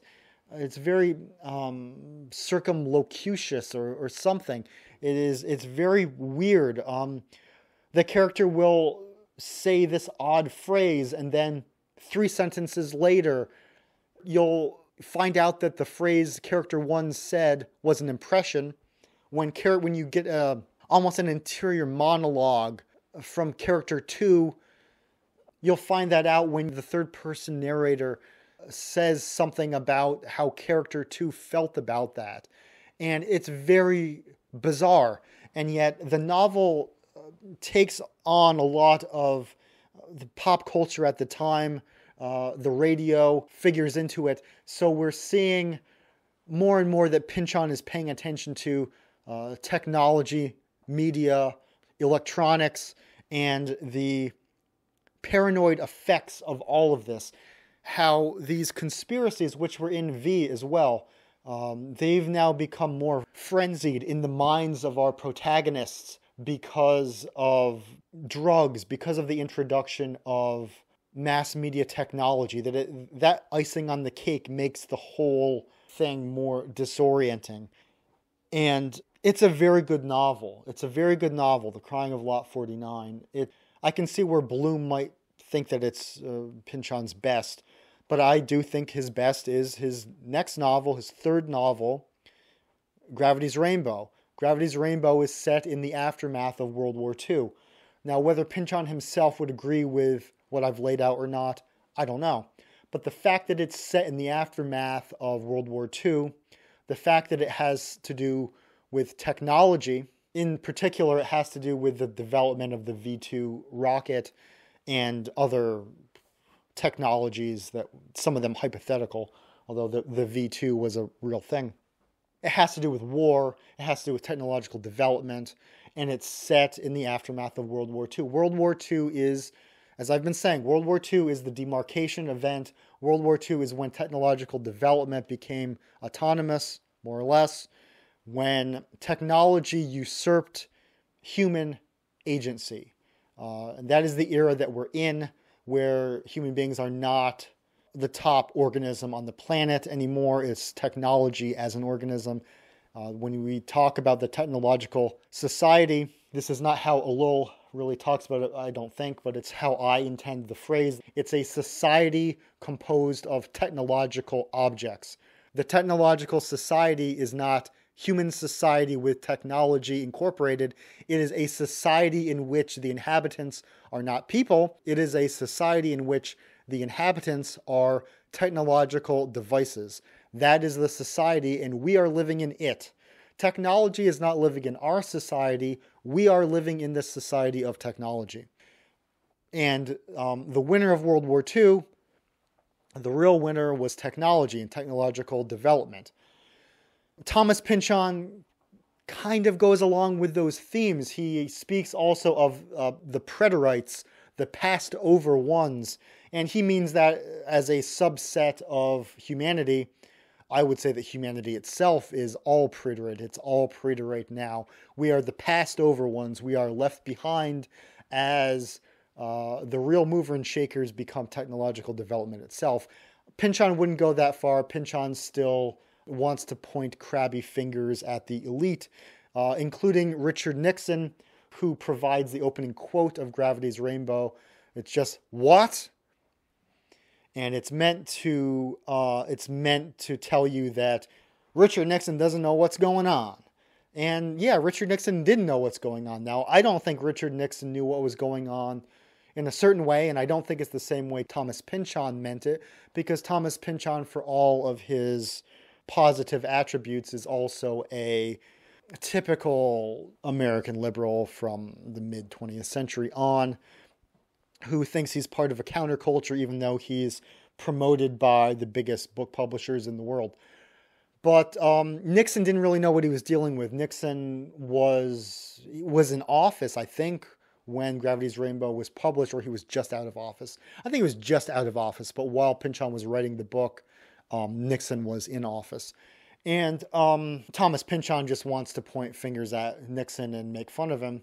Fair enough, I guess. But I think that, Nixon didn't know that the real elite that he was trying to ingratiate himself in were not going to accept it. Nixon didn't know that the game was larger than he thought it was. Nixon was an outsider all of his life. He did everything he could to ingratiate himself to the elite, but he still had some of his own ideas. And because he didn't go along with everything the elite wanted, they got rid of him. It's not a defense of Richard Nixon. I think that the things Richard Nixon did to try to ingratiate himself into the real elite were not good. I don't think taking the U.S. off the gold standard was good. I don't think a lot of... I'm not going to get into it, but I think Richard Nixon had serious failings too. But Thomas Pynchon, in putting that quote in there, mostly a good thing. I mean, but I think it's a little dubious, but I do think that the element of someone like Richard Nixon not really understanding the larger historical processes, I think that's important, even if I think that the larger processes have to do with more of the elite than Thomas Pynchon would have a problem with, and I think that it has to do with an Elullian sense of technological development, even more than Pynchon seems to be saying in Gravity's Rainbow. But in Gravity's Rainbow, Pynchon does emphasize technological development. He does seem to be saying, this is an epic. This explains something about our world. The Richard Nixon quote brings it into the present day, the audience that he was addressing right then. So he seems to be saying that this is an epic work. It really says something about the era that we're in now. The era that we're in now has to do with the aftermath of World War II. That is the year zero of this new world. And it has to do with technology. And he's right. And there's a chapter in Gravity's Rainbow. I think it's like a anthropomorphized light bulb. And we hear the story of the light bulb. And the light bulb means a hell of a lot for our society, of course. So I think Pynchon is pretty much on track. Now, again, what is the real story? Well, we follow different characters and as they go through the wasteland of post-war Europe, and they have little misadventures. It's almost like a whole mad crew again. The whole mad crew was a phrase that Pynchon put in V as one of the New York-centric bands of characters, and it kind of prefigures the hippies, this whole mad crew idea. If I would compare it to anything, it would be something like the Beat generation, but with more perspective, because the Beats romanticized themselves in ways that Pynchon doesn't really romanticize these whole mad crew idea that he has. Between that and between Charles Dickens' Pickwick Papers, the characters of Charles Dickens' Pickwick Papers, they have these madcap adventures and misadventures, and that is kind of what we see with it. And it's an important concept, and I think Pynchon portrays it very, very well, without the Beat overtones, which I've talked about not liking the Beat generation very much, and the whole mad crew that Pynchon portrays, that really is how it was. We're in this post-war world. The teenager has become a thing, but there are also these aimless people. It's the start of the extended childhood idea that we're still dealing with more and more to this present day, where everybody just seems like a teenager, kind of well into their old age now. Even they're just having these madcap adventures, and they're going on a motorcycle and pretending to be a rebel, or they're going out partying. It's this whole mad crew.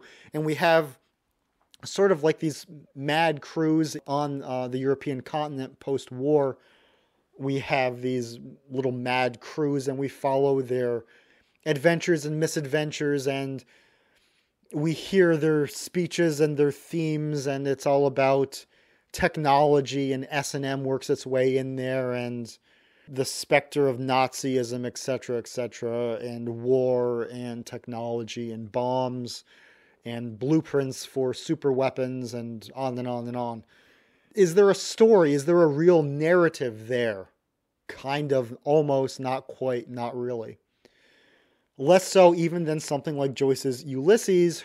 Pynchon was influenced by Joyce, particularly by Ulysses. There's a figure in Gravity's Rainbow. I can't remember what the guy's name was, but in some ways he's a stand-in for a James Joyce figure. In Ulysses, we have a story. We have a story in Ulysses. It's a subverted, subvert your expectations story of a hero, but it's the story of a day. It's the story of 24 hours. It's the story of a day in the life, and there is a clear line of what you can say happens in Ulysses and kind of what the implications are. With Gravity's Rainbow, it's scattershot. Now, despite that, it's a fucking epic. It's the closest thing to a fucking epic aside from maybe Atlas Shrugged. Those are the two contenders. Don't talk to me about Don DeLillo's Underworld, which is sometimes brought up. Harold Bloom brings it up as a possible contender also. And no, Underworld sucks. I think Harold Bloom likes Underworld a lot because there's baseball in Underworld. And no, Underworld does not say very much. Don DeLillo's best book is White Noise. White Noise could kind of be compared to Crying of Lot 49. And Underworld could be compared to Gravity's Rainbow. And yet, White Noise works quite well for what it is. And yet, Underworld sucks. It's just a big bloated mess. And no, it doesn't fucking say anything. Or hardly anything. So Underworld sucks. Don't talk to me about that. Don't talk to me about William Gaddis.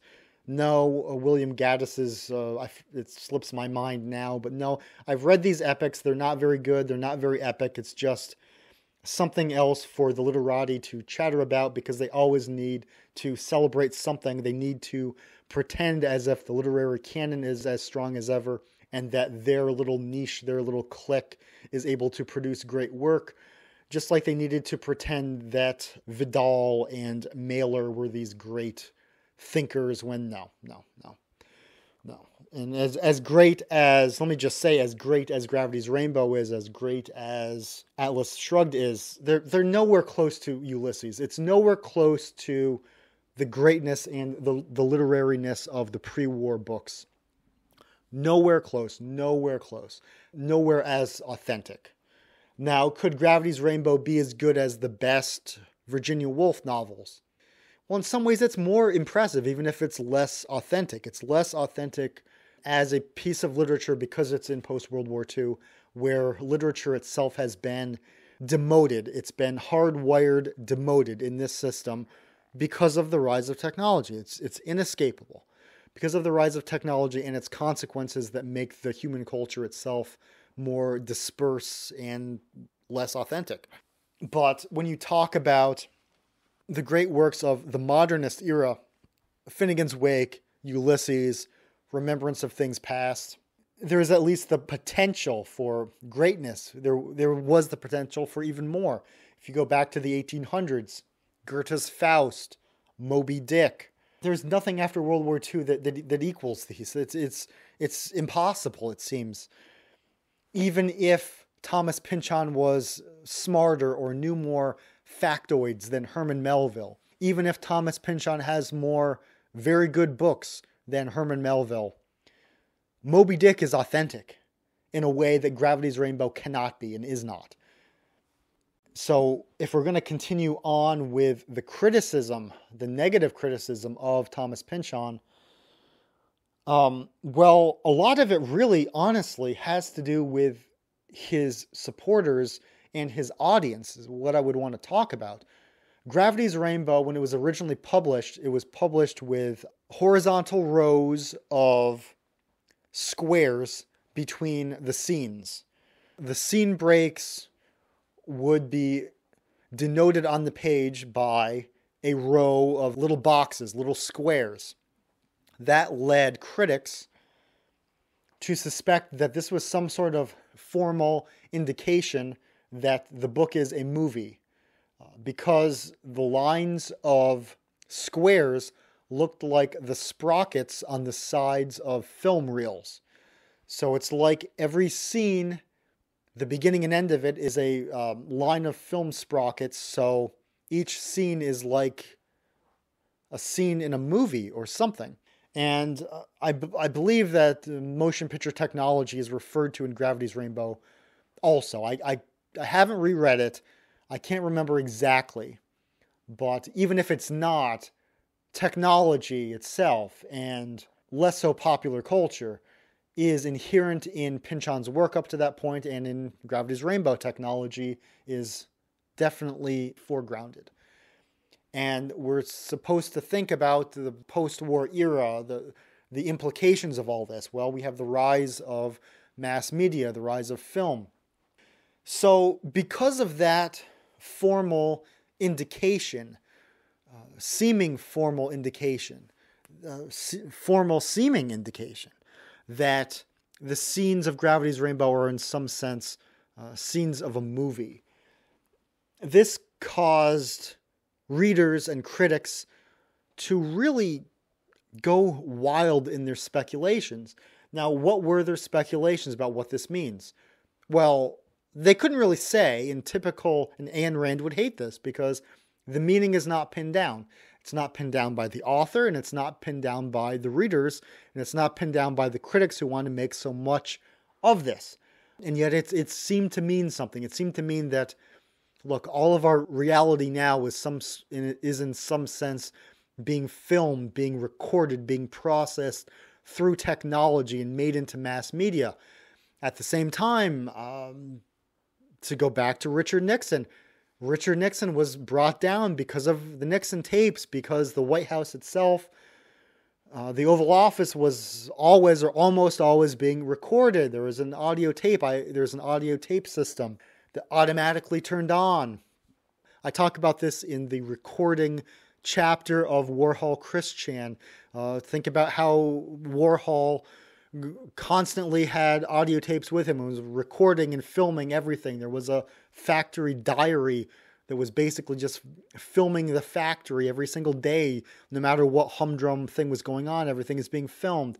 With Pynchon, we have everything recorded of this person's life. Not everything, but a lot. All these embarrassing things. Everything's recorded, everything's documented, everything's being... Footnote. It would also play into the whole reality TV aspect that became so prominent in our culture, and the whole film everything social media outlook, where everything is filmed, everything's a show. Even in the early 2000s, I would add the Eminem show, the whole concept he had of his life being like a show, but now where everybody's famous, quote unquote, and where everybody's recording and filming their lives. Is it real? Is it a movie? Are you acting for the audience? Are you acting differently because there's a camera?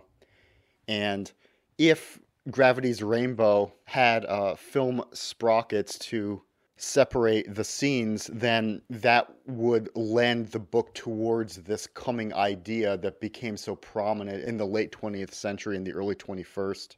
Because the characters would sort of be on film. Is it real? Is it their real life? Is it a movie? Is there a layer of fakeness pervading everything? And is everything becoming more and more fake and less reliably real all the time? Those are the ideas that Pynchon would be getting at and would be presaging in some sense. End of footnote. Even when Pynchon meets people in the real world, they secretly recorded it. Everything is being filmed. Everything is being documented. We have the paranoia of Richard Nixon, but is he really being paranoid if he is being recorded all the fucking time? If people are out to fucking get him all the fucking time? And we also have paranoia as a big theme in Pynchon's works, especially in The Crying of Lot 49, where the character is very paranoid. Is there really a conspiracy? So these are Pynchonian themes, and the sprockets, the what seem to be sprockets to denote the scene changes in Gravity's Rainbow, it seemed very elusive. I mean, that's another thing about Pynchon's work. The names of people, the ideas, they seem to allude to some greater truth. The Crying of Lot 49, the main character is Odepa, the female version of the name Oedipus. What does this mean? Well, something about Sigmund Freud is in there too, the Freudian psychology. There's a psychologist in there. Her name is Odepa. What does this mean? What does this mean? Or is the search for a greater meaning the wrong tract? Is that just a source of paranoia? None of these things ever reach an end, and the speculation over what the film sprockets in Gravity's Rainbow meant never really reached an end. No one could really say what it meant, but it seemed to mean so much. And this is what I'm getting at about how the epics, the pseudo-epics of the post-war era are not true epics because they only seem to mean. Everything seems. That's something Glenn Keely said once. And it's a simple statement, but it says so much about the fucking world that we're in now. Everything seems. It seems to be this way.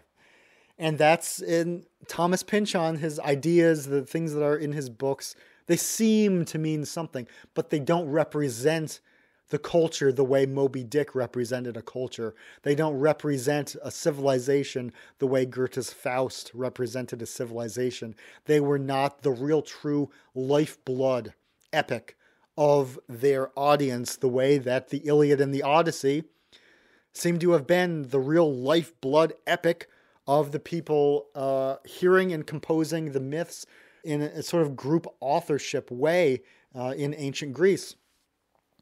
And yet we have this pseudo-epic, Gravity's Rainbow, that seems to mean so much. And lo and behold, I didn't find this out until a few years ago. In the mid-aughts, I think of 2005 or so, it came out that the rows of squares in Gravity's Rainbow were not Pynchon's ideas.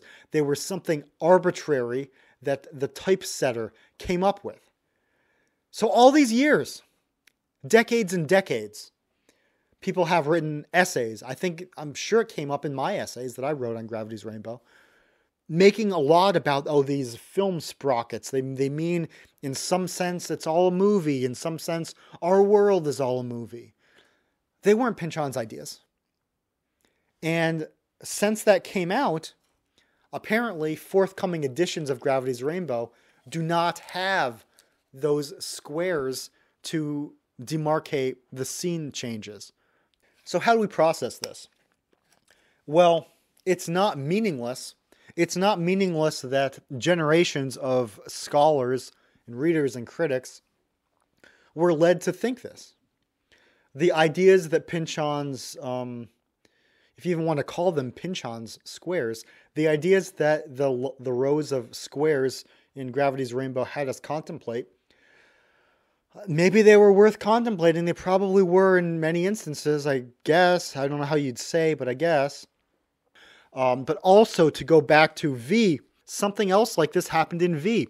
It was discovered just a few years ago that not all editions of V are the same, because an edition that came out from a UK publisher after the initial American printing was revised. Pynchon revised some things, and he did so for a UK publisher, and the typeset or the file or whatever that the UK publisher used was reused by other publishers here and there, but the original American printing, different manuscript, the original, that continued to be used by different publishers too through the years. So there have been competing versions of V. Now, how much was changed? I don't know. I haven't looked into it. I read the original American version. But there's been two different versions for several decades. For it seems like for almost 50 years. And no one noticed. No one seems to have noticed. Pynchon himself didn't even really seem to care. So must be he's tuned out. I don't blame him.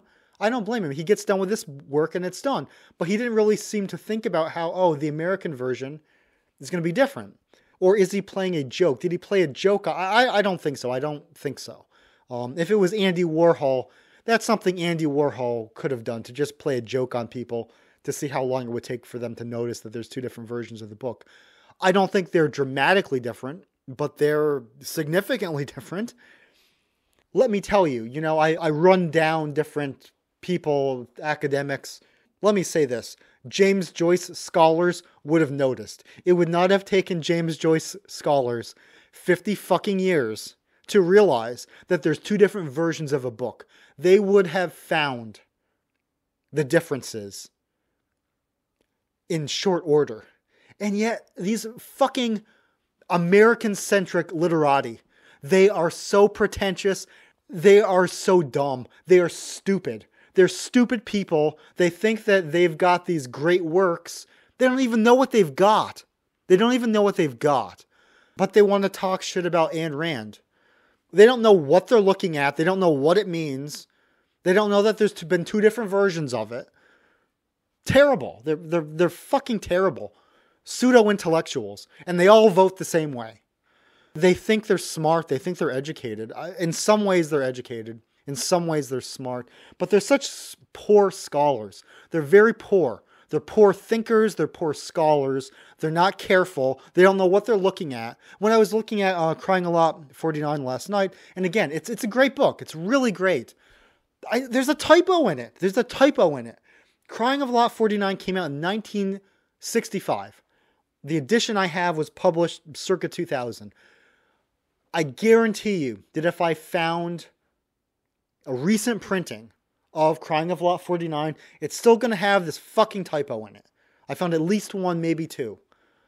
There is a squiggle under the typo in my edition. It's the same copy that I read early 2000s. I noticed it when I was 18, and it's never been corrected. I mean, who are these people? Who are these people that work at these publishing companies? Who are these editors? You mean to tell me that no one that worked at HarperCollins, Perennial Classics, since 1965 has noticed this typo? I mean, it's news if they noticed it and they contacted Pynchon and he told them, no, leave the typo in there. That should be known. That should be news in and of itself. But I've read a lot of Pynchon scholarship and I haven't read that. So I have to assume that either no one noticed the typo or no one cares. And look, Pynchon and I would have problems. But the criticism I'm giving to Pynchon is more directed to the scene around him. The literati. They hoist these people up as these great, unimpeachable masters when they don't even know what the books are. They don't even know what they mean. They don't know what the text is. It's just ridiculous. And it's been this way since long before I was born, man. I mean, this fucking system has been collapsing. The standards have been dropping. I'm talking about the people that think that they are the standard. I'm talking about the people that went to Ivy League schools. They think they're the intelligentsia. And it's hard not to have total contempt for them. It really is. They're so pretentious. They're so hypocritical. And they're so dumb. The scholars, the journalists, they're so bad. They are so poor. The scholarship is so poor. They don't know what the fuck they're talking about. They're just pretentious, prejudiced pieces of shit for the most part, except for my own audience or except for anybody that I can get a job from in the future. As I've said, after Gravity's Rainbow, Pynchon's quality just fell off a cliff. He did a book called Vineland. Was it 1985 or 1990, Vineland? And Harold Bloom doesn't like Vineland either. It's kind of like it has somewhat cyberpunk overtones. It might be influenced by William Gibson, maybe. But I didn't get much out of Vineland. And I tried to read Mason and Dixon, which came out in, I think, 98. And that it's just the first of a series of historical novels that Pynchon wrote, and I didn't get much out of it. I really didn't get much out of it. It just seems to be he lost his touch, he lost his engagement with the zeitgeist, he lost his daimon stopped working well for him. This is recording session like 4 or 5 as I try to finish this. So in 1990, Pynchon released the novel Vineland, which was a major decline. Harold Bloom basically said that he fell off at that point. And like I think I said earlier, from the 90s onward, he just completely fell off. His books were irrelevant. He lost touch with the zeitgeist, and he lost his, I would say, inner demon. He lost his inspiration. I read Vineland. It was barely okay. I tried to read Mason and Dixon, which came out in the 90s, and I didn't get very far. It was very boring. I never heard anything interesting about it, and the same goes for the novels that he's released ever since. He's released 3 or 4 others, and nothing I hear about them makes me want to read them or gives me the impression that he's back on a good track. He appeared on The Simpsons, where he lent his voice to The Simpsons in the early to mid 2000s for 2 or 3 episodes. And that in and of itself, probably a lot of you are not going to understand where I'm coming from. Maybe some of you will, but that in and of itself, that decision made me like not trust Thomas Pynchon ever again. From that point on, it's like he has bent the knee. That's not to say that The Simpsons were completely terrible, but if you're going to make a list of the media productions that have had the most malignant effect on the culture over the last 35 years, The Simpsons would be near the top of that list. Even though the earlier seasons, okay, you could say, yes, these were good, these are fun, there's some quality, there's some goodness here. But certainly by the early 2000s, it had become clear that The Simpsons were creatively bankrupt, that they were basically harming the culture, that their non sequitur humor was just dysfunction, mental dysfunction personified. The ratings declined, it's not as though it was catching on, but it was propped up and continued as a cultural institution in some sense because of what it meant. And you could say a lot of TV shows fall into that category. And maybe, for all I know, all Thomas Pynchon ever saw of The Simpsons were the earlier seasons when they were okay. I don't know what Thomas Pynchon's personal consumer history with The Simpsons is, but certainly by the early 2000s, it had become apparent that anyone with any taste at all did not approve of The Simpsons. What? And yet, Pynchon, in a shocking decision for someone who is so reclusive, lent his voice to The Simpsons. I really don't like that. I really have to say, I'm trying to compare this guy to the greats of the Western canon, and it just becomes a laughingstock. It really does, for him to bend the knee to the medium that did so much harm to the culture, particularly to the literary sensibility, that he at one time seemed like a part of and a continuer for, or whatever you want to call it. And around the same time, a quote or a passage from one of his new books was used on The Daily Show. I don't know, I haven't looked into this much. I never heard about this at the time, but like I was saying about The Simpsons, if you're going to make a short list of the media productions that did the most harm to the culture, The Daily Show would also be very high on the list. It made a joke of everything. It turned out a lot of smart fools. The effect on the discourse was absolutely terrible. And it's ironic in a sense because the way that Jon Stewart got his start as a political player, as a political pundit, as someone who was supposedly speaking truth to power, he appeared on the CNN program Crossfire, which was a program in which 2 left-wing people, 2 liberals and 2 conservatives, usually would hash out the debates of the day. And Jon Stewart was a guest on that program, and he did this big show-stopping scene of calling both sides out for what they've reduced the culture to. And this is one of the tropes that has become endemic, and I think is much worse than the strident partisan is the person who pretends to be a centrist when he isn't, pretends to be open-minded when he very much is not, and that's what Jon Stewart went on to do himself.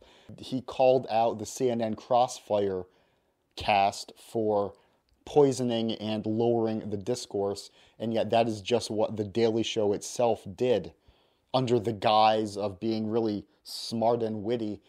And I don't know, I mean, at the same time, I mean, who were the conservatives at the time? Who were the conservatives that Harold Bloom, too, didn't like? Well, the prominent conservatives were the neocons. And a lot of what the neocons were doing, especially with foreign policy, pretty easy to call out fault on that. So perhaps Pynchon himself was caught up in that and saw The Daily Show as speaking truth to power, even as it lowered the discourse and gave rise to the snarky know-it-all who, for some reason, they get almost everything that they want, and yet they're never happy and the world never really goes their way. Perhaps Pynchon was just really caught up in anti-Bush sentiment. I don't know, but anyway, he lent a quote of a forthcoming book to The Daily Show for them to present, and that too, I mean, when he throws in with The Simpsons post-2000, when he throws in with Jon Stewart's Daily Show, it's hard to maintain respect for him. One of the novels, the more recent novels that he had was called Bleeding Edge, and one of the characters, and I haven't read this novel, it's about the run-up to September 11th, 2001. The book takes place, I think, mostly in 2001, before September 11th, and that is kind of like the culmination of the book. But one of the characters in it is, quoting Wikipedia, trusted source Wikipedia that speaks truth to power. One of the characters in the Pynchon novel Bleeding Edge is March, a blogger who leans towards low-level conspiracy theories, but nothing close to truther ideas, unquote. So we go from the earlier novels, we go from V, and we go from The Crying of Lot 49, in which Pynchon is not afraid at all to present and hint towards the concept of far-reaching conspiracies, historical conspiracies, wide-ranging conspiracies involving actors, let's say actors, false history, the government mind-controlling people. And V, at least, was before JFK's assassination, and The Crying of Lot 49 was in the wake of it. Certainly deep historical conspiracies play a role in Gravity's Rainbow. Also, his earlier work, his greatest works, all point towards this concept that there may even be a metaphysical conspiracy going on that is all pervasive and huge, and yet in this more recent novel that is pointed towards 9/11, in which he includes a conspiracy theorist as a character, there is nothing in it. He does not take this opportunity to question the narrative of this controversial event at all. So Thomas Pynchon seems to have been completely neutered, very much neutered. So we have this veneer of the conspiracy theorist, and maybe there's a conspiracy, maybe something untoward is happening. But it's a lot like the Michael Moore movie from around the same time, Fahrenheit 9/11, in which, he calls the Bush administration out on a conspiracy, but he doesn't go too far. He's not a truther. And just like this more recent Thomas Pynchon book, we're going to go into conspiracies, and it's going to be kind of about 9/11. But don't worry, we're not going to go off the plantation. Don't worry, we're not going to go too far. Footnote. The term is controlled opposition, which I'll use later on also. But Michael Moore's controlled opposition, or functions that way. Michael Moore functioned as controlled opposition, whether he knew it or not. It was a safe play to a limited extent that was never really going to shake the pillars of the presidency, or the operating terms, the terms and conditions of the government software. Open parenthesis. There's also the term limited hangout. You provide a small amount of truth in order to placate curiosity while hiding and dissuading investigations into more important truths for the power structure. And Fahrenheit 9/11 was also sort of like a limited hangout, where when people think about conspiracies about 9/11, they think, oh, you mean the Bush family and their business dealings with the Saudis, right? Such small-minded shit. But yeah, about 9/11, I don't have any particular viewpoint or explanation on it, other than the important thing is just that the official story doesn't make any sense, and there's a number of aspects that are extremely dubious and unlikely. But with Michael Moore, all of the dubiousness just amounted to relatively small ball things. Closed parenthesis. End of footnote. It even makes me question, I mean, this intellectual cowardice, it's part of why, of course, Thomas Pynchon is still in the club. He's still in the club. You can tell that by the New York Times bestseller banner at the top of all of his books, where he's still in the club, where he can get that banner as if it should mean anything. But he's in the club. He's not going to question anything really worth questioning. And it causes me to think back to the earlier novels that were about conspiracy questioning to no small extent. Secret societies, clues, historical evidence of a conspiracy amongst the elite to subjugate the human race. And it makes me think, it makes me question, were those conspiracies really meaningful in those novels? In what Thomas Pynchon was drawing out? Was it just irrelevant stuff and nonsense that seemed cool, but is anything in V all that meaningful to the real world? Is anything in The Crying of Lot 49 beyond the surface level stuff about MK Ultra? Is anything in there really relevant? Does it really cause the reader to question their reality? Does even Gravity's Rainbow cause us to question the U.S. government in any way that is remotely dangerous? I mean, it leads off with the Richard Nixon quote, what? So right there, oh, we're questioning the president. But does questioning a president, especially questioning a president like Richard Nixon, who is made to be questioned, the same way George W. Bush was made to be laughed at, does questioning Richard Nixon that way, isn't that just for the people to blow off steam? The same way they can point to Bill Clinton and Bill Clinton's sexual oversteps and just point and laugh and guffaw. And yet it's kind of like when the matador holds the flag for the bull. Toro, Toro, here you go after this flag. Here, make fun of Bill Clinton. Here, talk about how Richard Nixon was a clueless, dubious idiot. Here, talk about how George W. Bush is just a moron. Talk about how Joe Biden's senile. All these clueless buffoons. That zany Nancy Pelosi. Does that really do anything? I don't think that it does really much of anything in and of itself, and I don't know that the earlier Pynchon novels really penetrate beyond, you might even call it controlled opposition. Here's your little playpen, here's your intellectual playpen.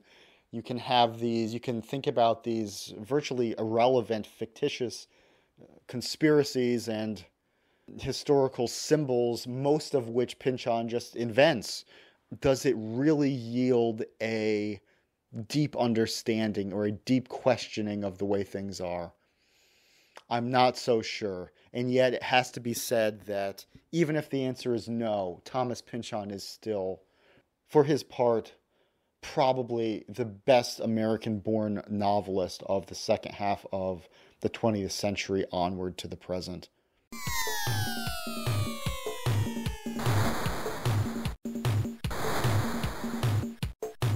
So in closing, yeah, at the end of the day, Atlas Shrugged just edges out Gravity's Rainbow simply because Gravity's Rainbow has now removed those square notches that did not represent film sprockets. Even if Thomas Pynchon and the typesetter said that they were not intended by the author, that they were not intended to indicate film sprockets, if they had left them in almost as a happy coincidence, a faux joli or whatever you want to call it, if they had just left them in and sort of given their approval and allowed them to live in the text still, I would have given it to Gravity's Rainbow. I would have said Gravity's Rainbow because of those square notches, because of the meaning that could be there. I would have given the gold to Gravity's Rainbow because of that potential, but it's not there, and because they have denied that, I think that diminishes Gravity's Rainbow just a bit, and Atlas Shrugged, for all its didactic obnoxiousness, as some people might say, I don't see a better novel. Footnote. And if that makes people mad, then hey, maybe you deserve to be mad. I think that Ayn Rand should be shoved in people's faces. I think that it's good to just tweak people off because you can't surpass her. I think people should be informed. She's been the best since World War II. If you don't like it, fuck you. She had the right idea. How's that? That makes you mad? Good. I don't even agree with her. I don't even agree with her ultimate sentiments, but I think it's a good corrective. How's that? You suck! End of footnote. There's also Midnight's Children by Salman Rushdie, which is very good. That's a novel of magical realism. 100 Years of Solitude by Gabriel Garcia Marquez is also quite good. And The Tin Drum by Günter Grass is another big book that's pretty good. But I don't see those novels as wide-ranging or as impressive, frankly, as Gravity's Rainbow or Atlas Shrugged. There is, of course, the caveat of 1984, but 1984 is in a class all by itself. In some ways, 1984 is the perfect novel in terms of second half of the 20th century classroom reading. And yet, George Orwell is not as good a writer. I don't know, it's not an epic. Whatever 1984 is, it's the perfect example of its kind, and yet it's not really an epic.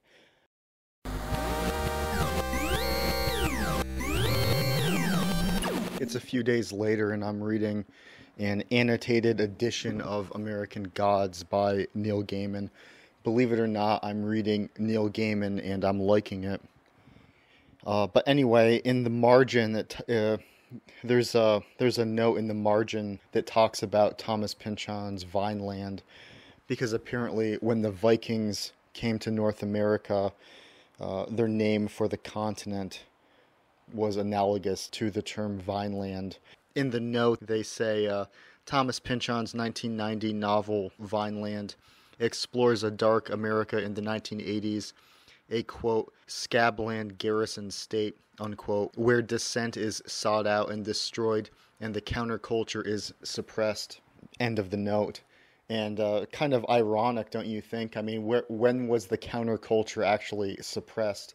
Where and how was the counterculture suppressed when most people would look at the state of affairs in the 21st century in America, and they would say that the counterculture of the second half of the 20th century won, rock and roll won, the subversion won, the counterculture became the culture, etc.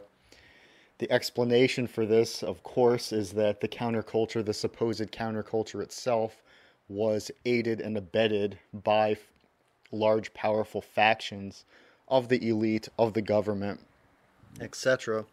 Brings to mind the book by Theodore Roszak, The Making of a Counterculture. The subtitle was Reflections on the Technocratic Society and Its Youthful Opposition, as if there, which On the one hand, the title of the book lets you know that the counterculture was a manufactured thing, but the subtitle makes it seem as if that's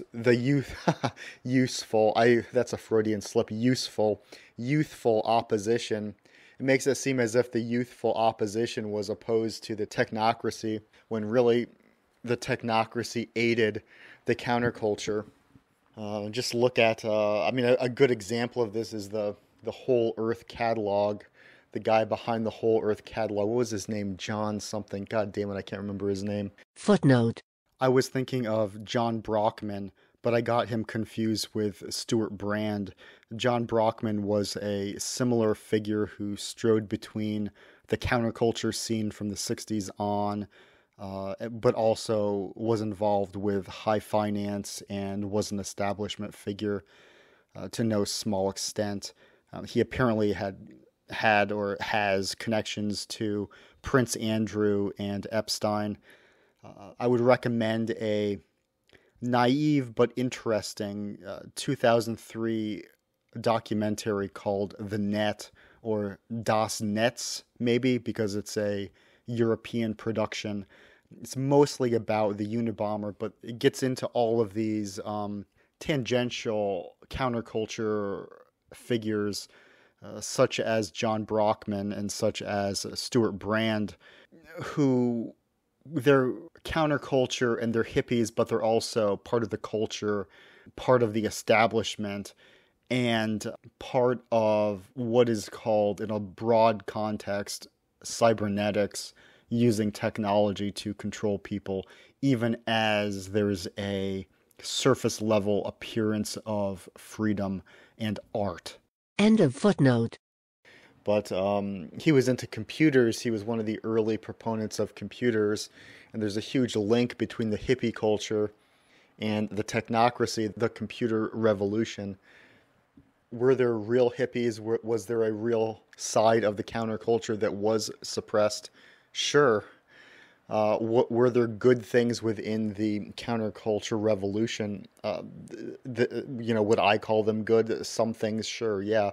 But it was largely a con.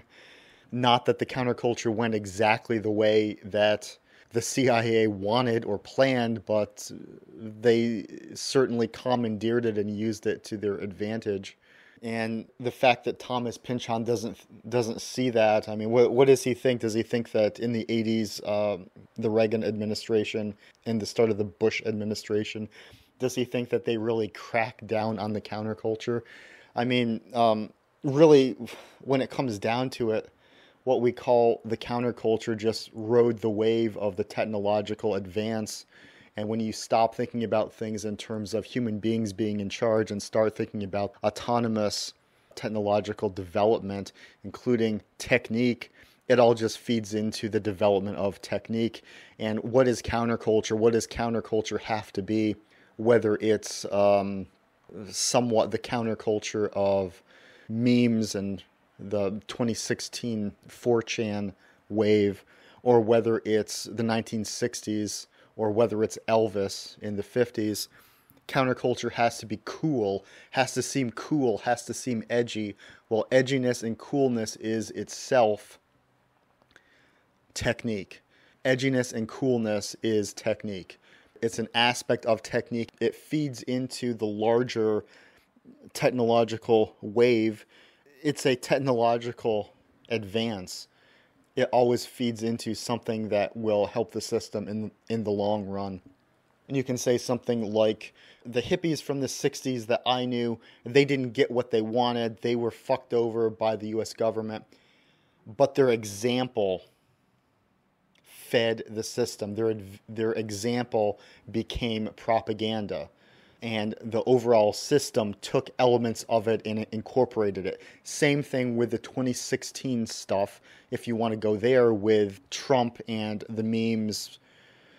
The meme culture that seemed to flower in 2016, on the surface level, it looks like the system put the kibosh on that. But it incorporated the techniques into itself. It incorporated meme culture into itself. Footnote. Like the Dark Brandon thing. And even if the right doesn't really like the memes of the left never liked the memes of the right either. I would say that, yeah, overall the memes of the right are much better than the memes of the left recently, when we're defining memes specifically as internet memes. But the system learns, and the system has made a lot of goofy anti-Trump memes in the last few years. Open parenthesis. The larger aspect of this would be how initially the memes were supposedly subversive, but then at some point the memes that the dissidents would post, they would be a way of placating the dissidents themselves and tricking themselves into thinking that they've won. They've lost ground in reality, but they've won the meme war, etc. And that's how, possibly without any thought on the part of the powers that be, the workings of the system itself and how media interacts with group psychology, the continued presence and the addiction of the memes became a way of neutering and placating the subversives themselves. Open bracket. That's part of why I called the first episode of this podcast, the 0 episode, Contra Memes, because I crabbily recognize the self-limiting, deceptive behavior of memes lately and wanted to make something that was very non-meme-like. Closed bracket. Closed parenthesis.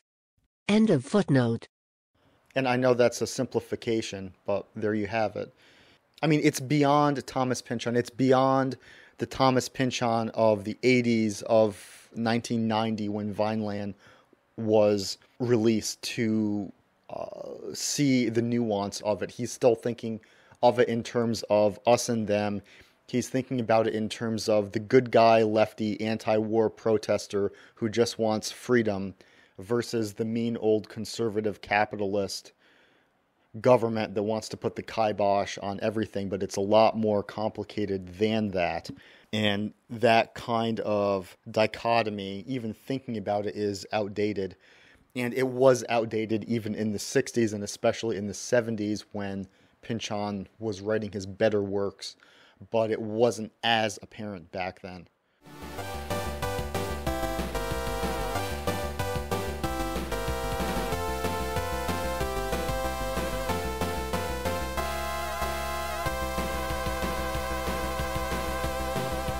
George Orwell wrote an essay called The Prevention of Literature, published in 1946.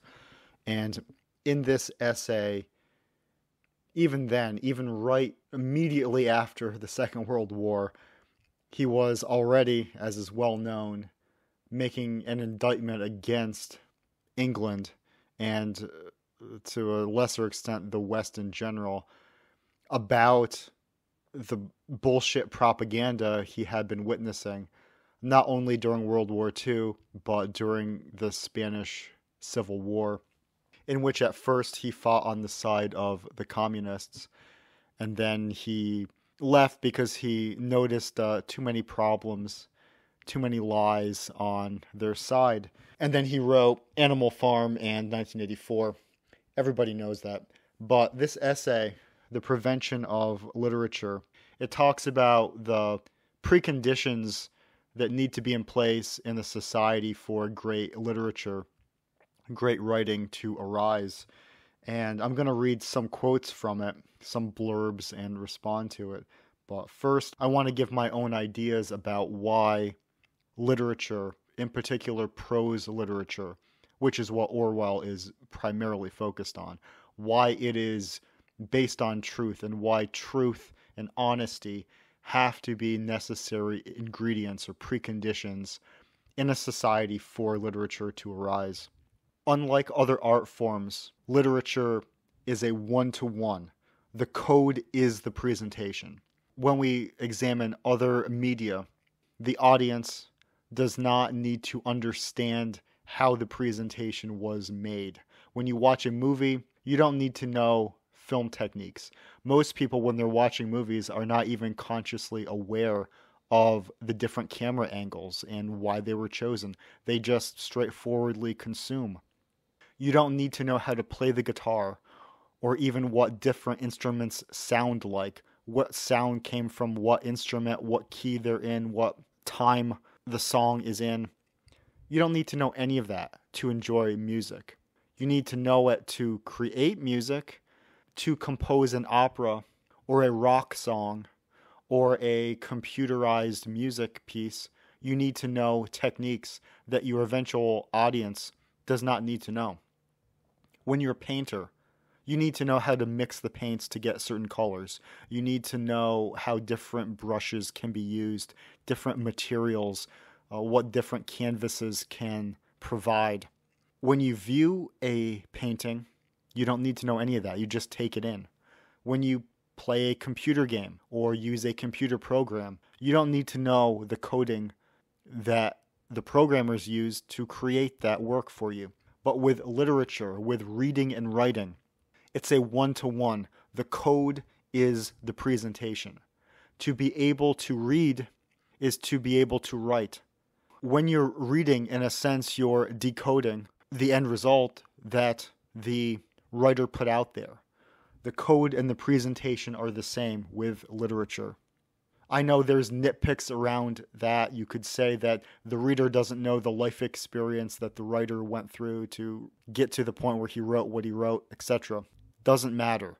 In a basic sense, there is a one-to-one correspondence between the production and the consumption. The code of this medium, literature, is the same as the presentation. It's right there. The linguistic code is the presentation that you read. Compare that to computer code, compare that to the notation that a composer writes down, compare that to the knowledge that you need to play a musical instrument or mix paints in a certain way. With literature, with reading, it's a one-to-one, fluid, honest transference. The reader is right there in the mind of the writer. So honesty is very close to the heart of literature and the scene of composition and consumption of literature. Contrast that to where we are as a people. Our civilization is based on so many lies now, so many half-truths that have compounded that we cannot really be honest with ourselves. And we can go through history and we can argue when the lies began, what the lies exactly are, these lies but not those other ones, these historical truths but not those historical mistruths. We all know that the lies and the bullshit is compounding. That is why, especially in the last 80 years or so, it has been almost impossible for great writing to be produced, because it has become increasingly difficult for us to be honest with ourselves. Our civilization rests on principles and half-truths and mistruths and outright bullshit. More and more and more instances of them where we cannot have an honest discussion. So now I'm going to turn to Orwell's essay, and I'm just going to read several blurbs from it. Orwell's essay, The Prevention of Literature. The atmosphere of totalitarianism is deadly to any kind of prose writer, though a lyric poet might possibly find it breathable. End quote. Substitute for lyric poet, pop star. Substitute for lyric poet, movie maker. The arts that have more to do with bullshit, the arts that have more to do with razzle-dazzle, can still, for a time, kind of function in a climate of lies. But for prose, for straightforward, one-to-one, the code is the presentation kind of stuff, it's impossible. That's why there's no prose masterpieces. But you can still say, hey, the Beatles had some masterpiece albums, right? Hey, there was still some good movies until the late 20th century, right? Yeah, well, as Orwell said, a lyric poet, and figuratively, a lyric poet is a movie maker, a pop star. Next quote, Orwell.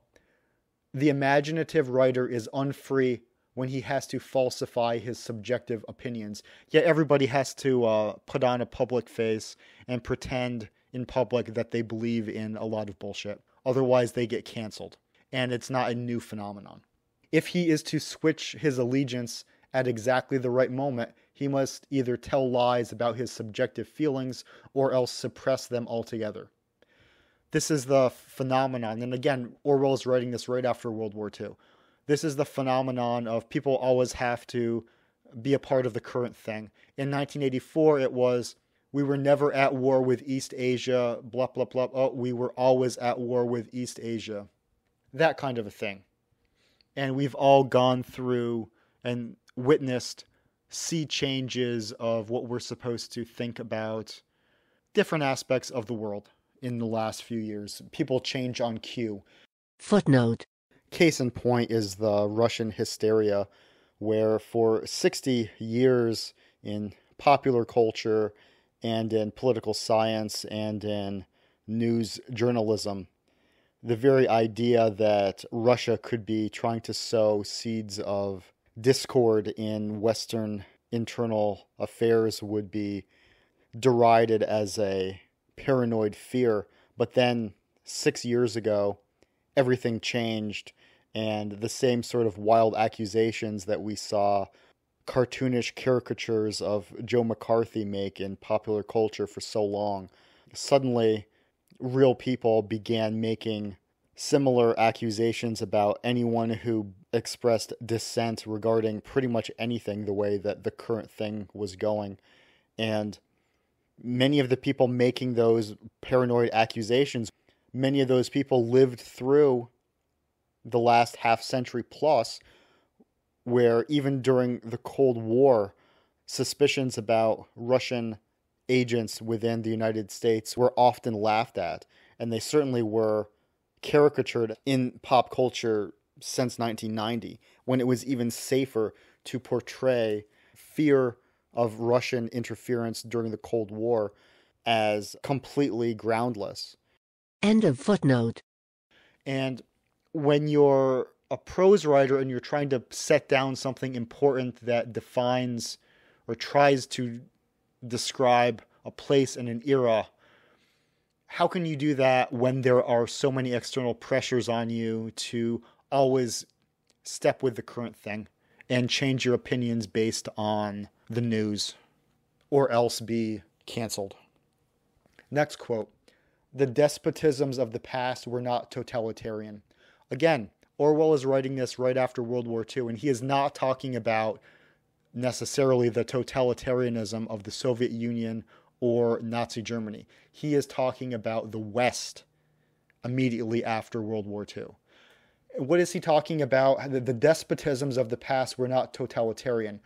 What is the thing that makes them totalitarian now? The thing that makes them totalitarian, the thing that gives the potential for total manipulation, full spectrum dominance, is technology, is communications technology. That's what makes it possible. When you think of totalitarianism, don't necessarily think of some warmonger or Genghis Khan or someone like that from hundreds and hundreds of years ago.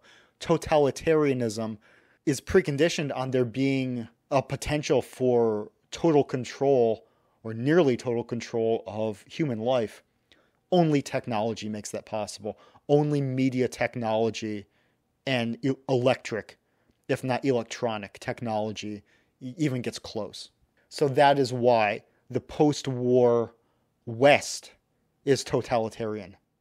The word itself doesn't even necessarily mean cruel.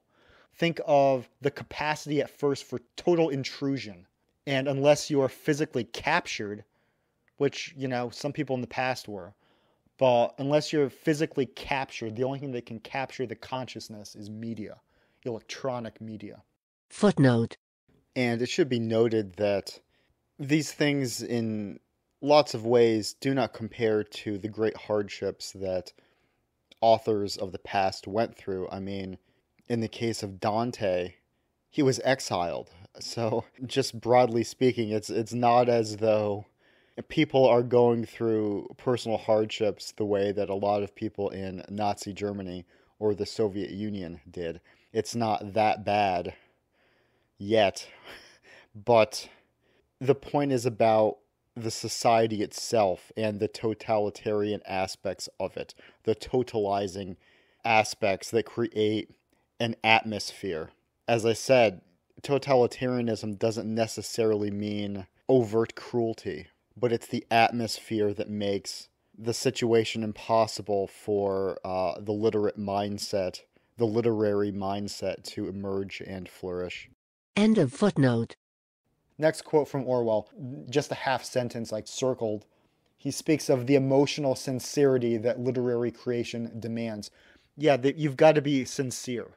Even if you're James Joyce with a persona of a shithead, of a rebel outcast, you need to be sincere at it. And how can you be sincere even in your opposition, even in your rebel stature, if the current thing is constantly changing? You can't. There needs to be an emotional sincerity. Next quote.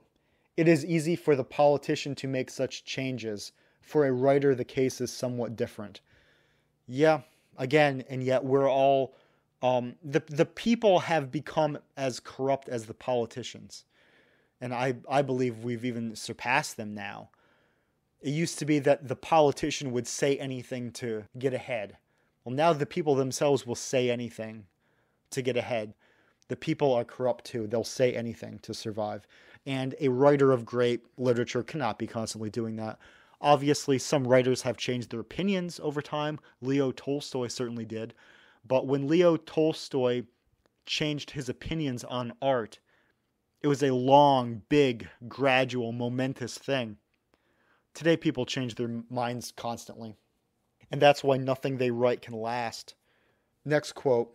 Whenever there is an enforced orthodoxy, or even two orthodoxies, good writing stops. Yeah, it doesn't need to be one orthodoxy. Footnote. The second orthodoxy that we have right now, you might say, is the anti-woke stuff.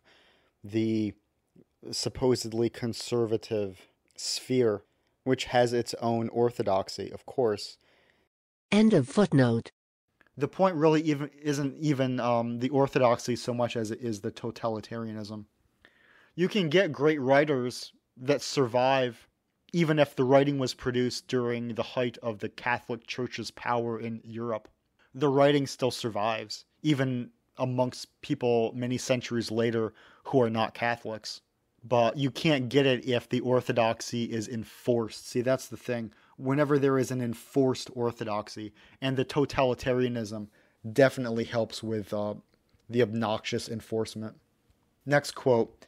The fact is that certain themes cannot be celebrated in words, and tyranny is one of them. Yes, absolutely. That's also why there is not a national epic of post-World War II America, or even 20th century America. Is it going a little bit far to say we've been living under tyranny? Perhaps, but we've been living under totalitarianism. We've been living under emerging totalitarianism. And you don't even need to get political. The totalitarianism is the media and the artificiality infiltrating every aspect of life. That's a tyranny. You can't celebrate it. How can you write an epic? How can you write an epic, a literary epic, celebrating this, when what this is, what this society is the eradication of humanity and the humanities itself? Next quote. German literature almost disappeared during the Hitler regime. Yes. Yes, German literature almost disappeared when Hitler was in power. What happened in the Soviet Union? Well, we had Soviet socialist realist novels, none of which were very good.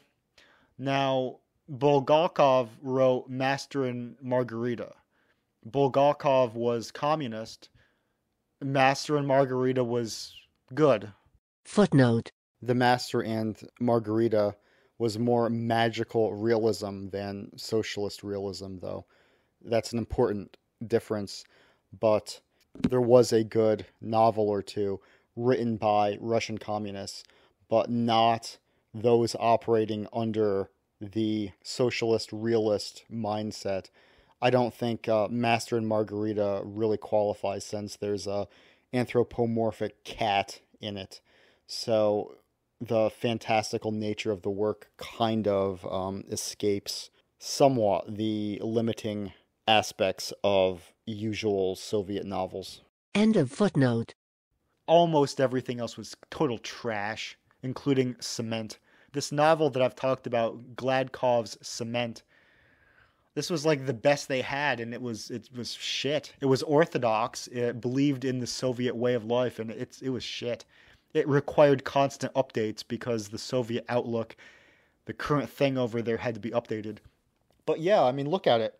During Hitler, German literature stopped pretty much. During the Soviet Union, Russian literature almost immediately stopped, and Russian literature up through the early 1900s was amazing. And then during the Soviet era, it stopped.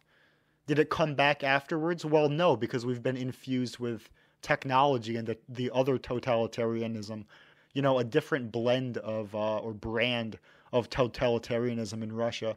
They swapped out Soviet totalitarianism for the emergent technology that also has an anti-human effect.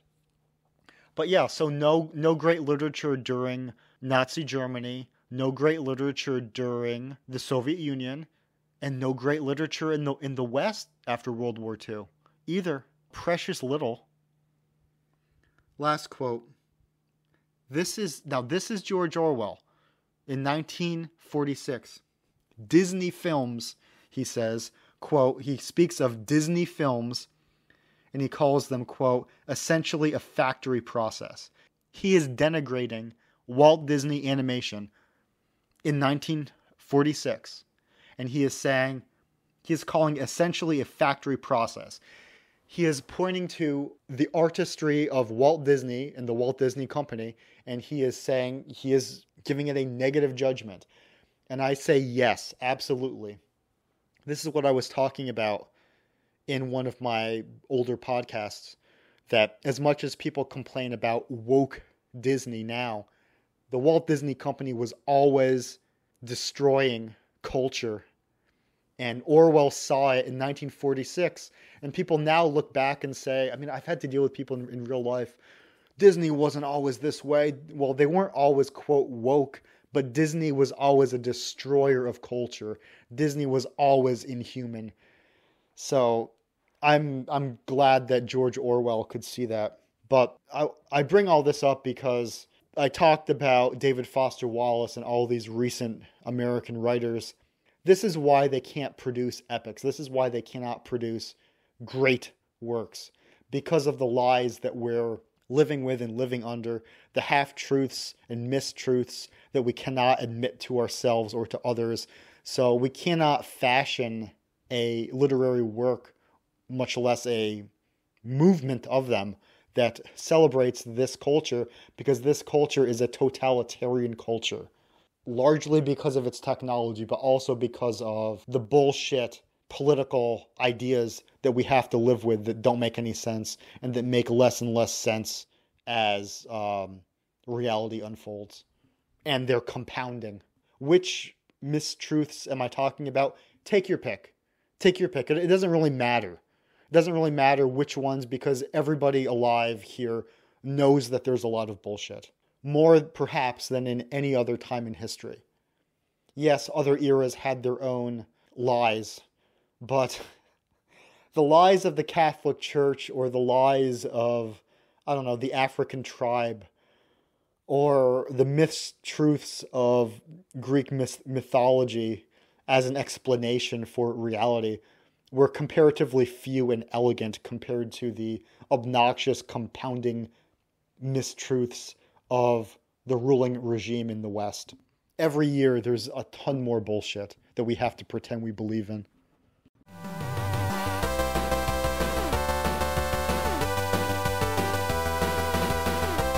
I want to say a quick word too about Michel Houellebecq, who is my favorite living novelist. Probably second would be Paul Auster. I think he's still alive. Footnote. Third would be the British author David Peace, or maybe he counts himself as Japanese now. I think he's lived in Japan for a long time, but he's from England. The Red Riding quadrilogy by David Peace is fantastic. It's about Yorkshire in the 70s and the 80s, and it's really a sweeping stream of consciousness masterpiece. It's really, really masterfully done.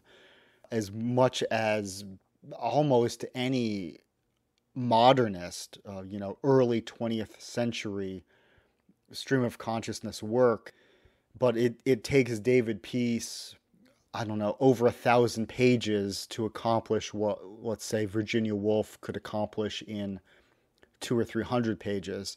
That said, the Red Riding quadrilogy, the names of the books are 1974, 1977, 1980, and 1983. They're about crime in Yorkshire, and they're very depressing. They're very gruesome.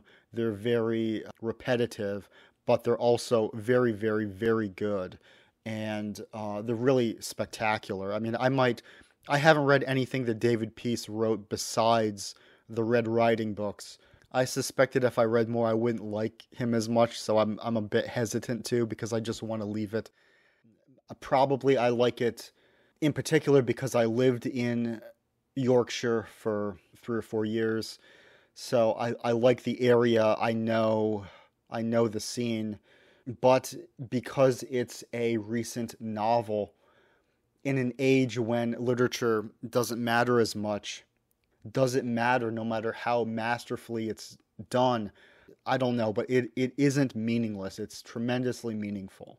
So the Red Riding quadrilogy, they made a trilogy of films because they left 1977 out of the films, but the films are pretty good too. But the novels and the audiobooks of David Peace's Red Riding books are fantastic. End of footnote. I like Michel Houellebecq, but I don't think that he really rises to the level of the greats of the past. A book like Submission, I had a good time reading Submission. I think it said, and probably still says, something about the contemporary world.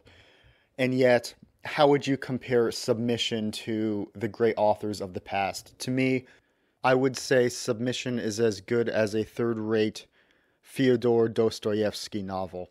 It's as good as maybe House of the Dead, I suppose. I mean, all of Houellebecq's work, no matter what the page length is, and usually they're not too long, they all seem more like novellas than novels. I have a good time reading them. It's not as if there aren't profound ideas in them, but they do not seem substantial enough. The Elementary Particles is really good. I enjoyed the novel Serotonin from a few years ago. That was the most depressing novel I think I've ever read, especially the scenes where the protagonist and his protagonists are all almost the same. They are intellectual losers. They are part of the problem, neoliberal parts of the problem, I guess you could say. But when the protagonist is meeting with the French farmers, particularly his old friend, and the farmers stage a protest against the EU policies that the French government is going along with to basically destroy them. Those scenes were incredibly moving, so I think Serotonin was a really great work, really good, but is it as good as Notes from Underground by Dostoevsky? No, it's not. But I have to mention Houellebecq because there is still some life left. It's not as though everything today new is universally terrible.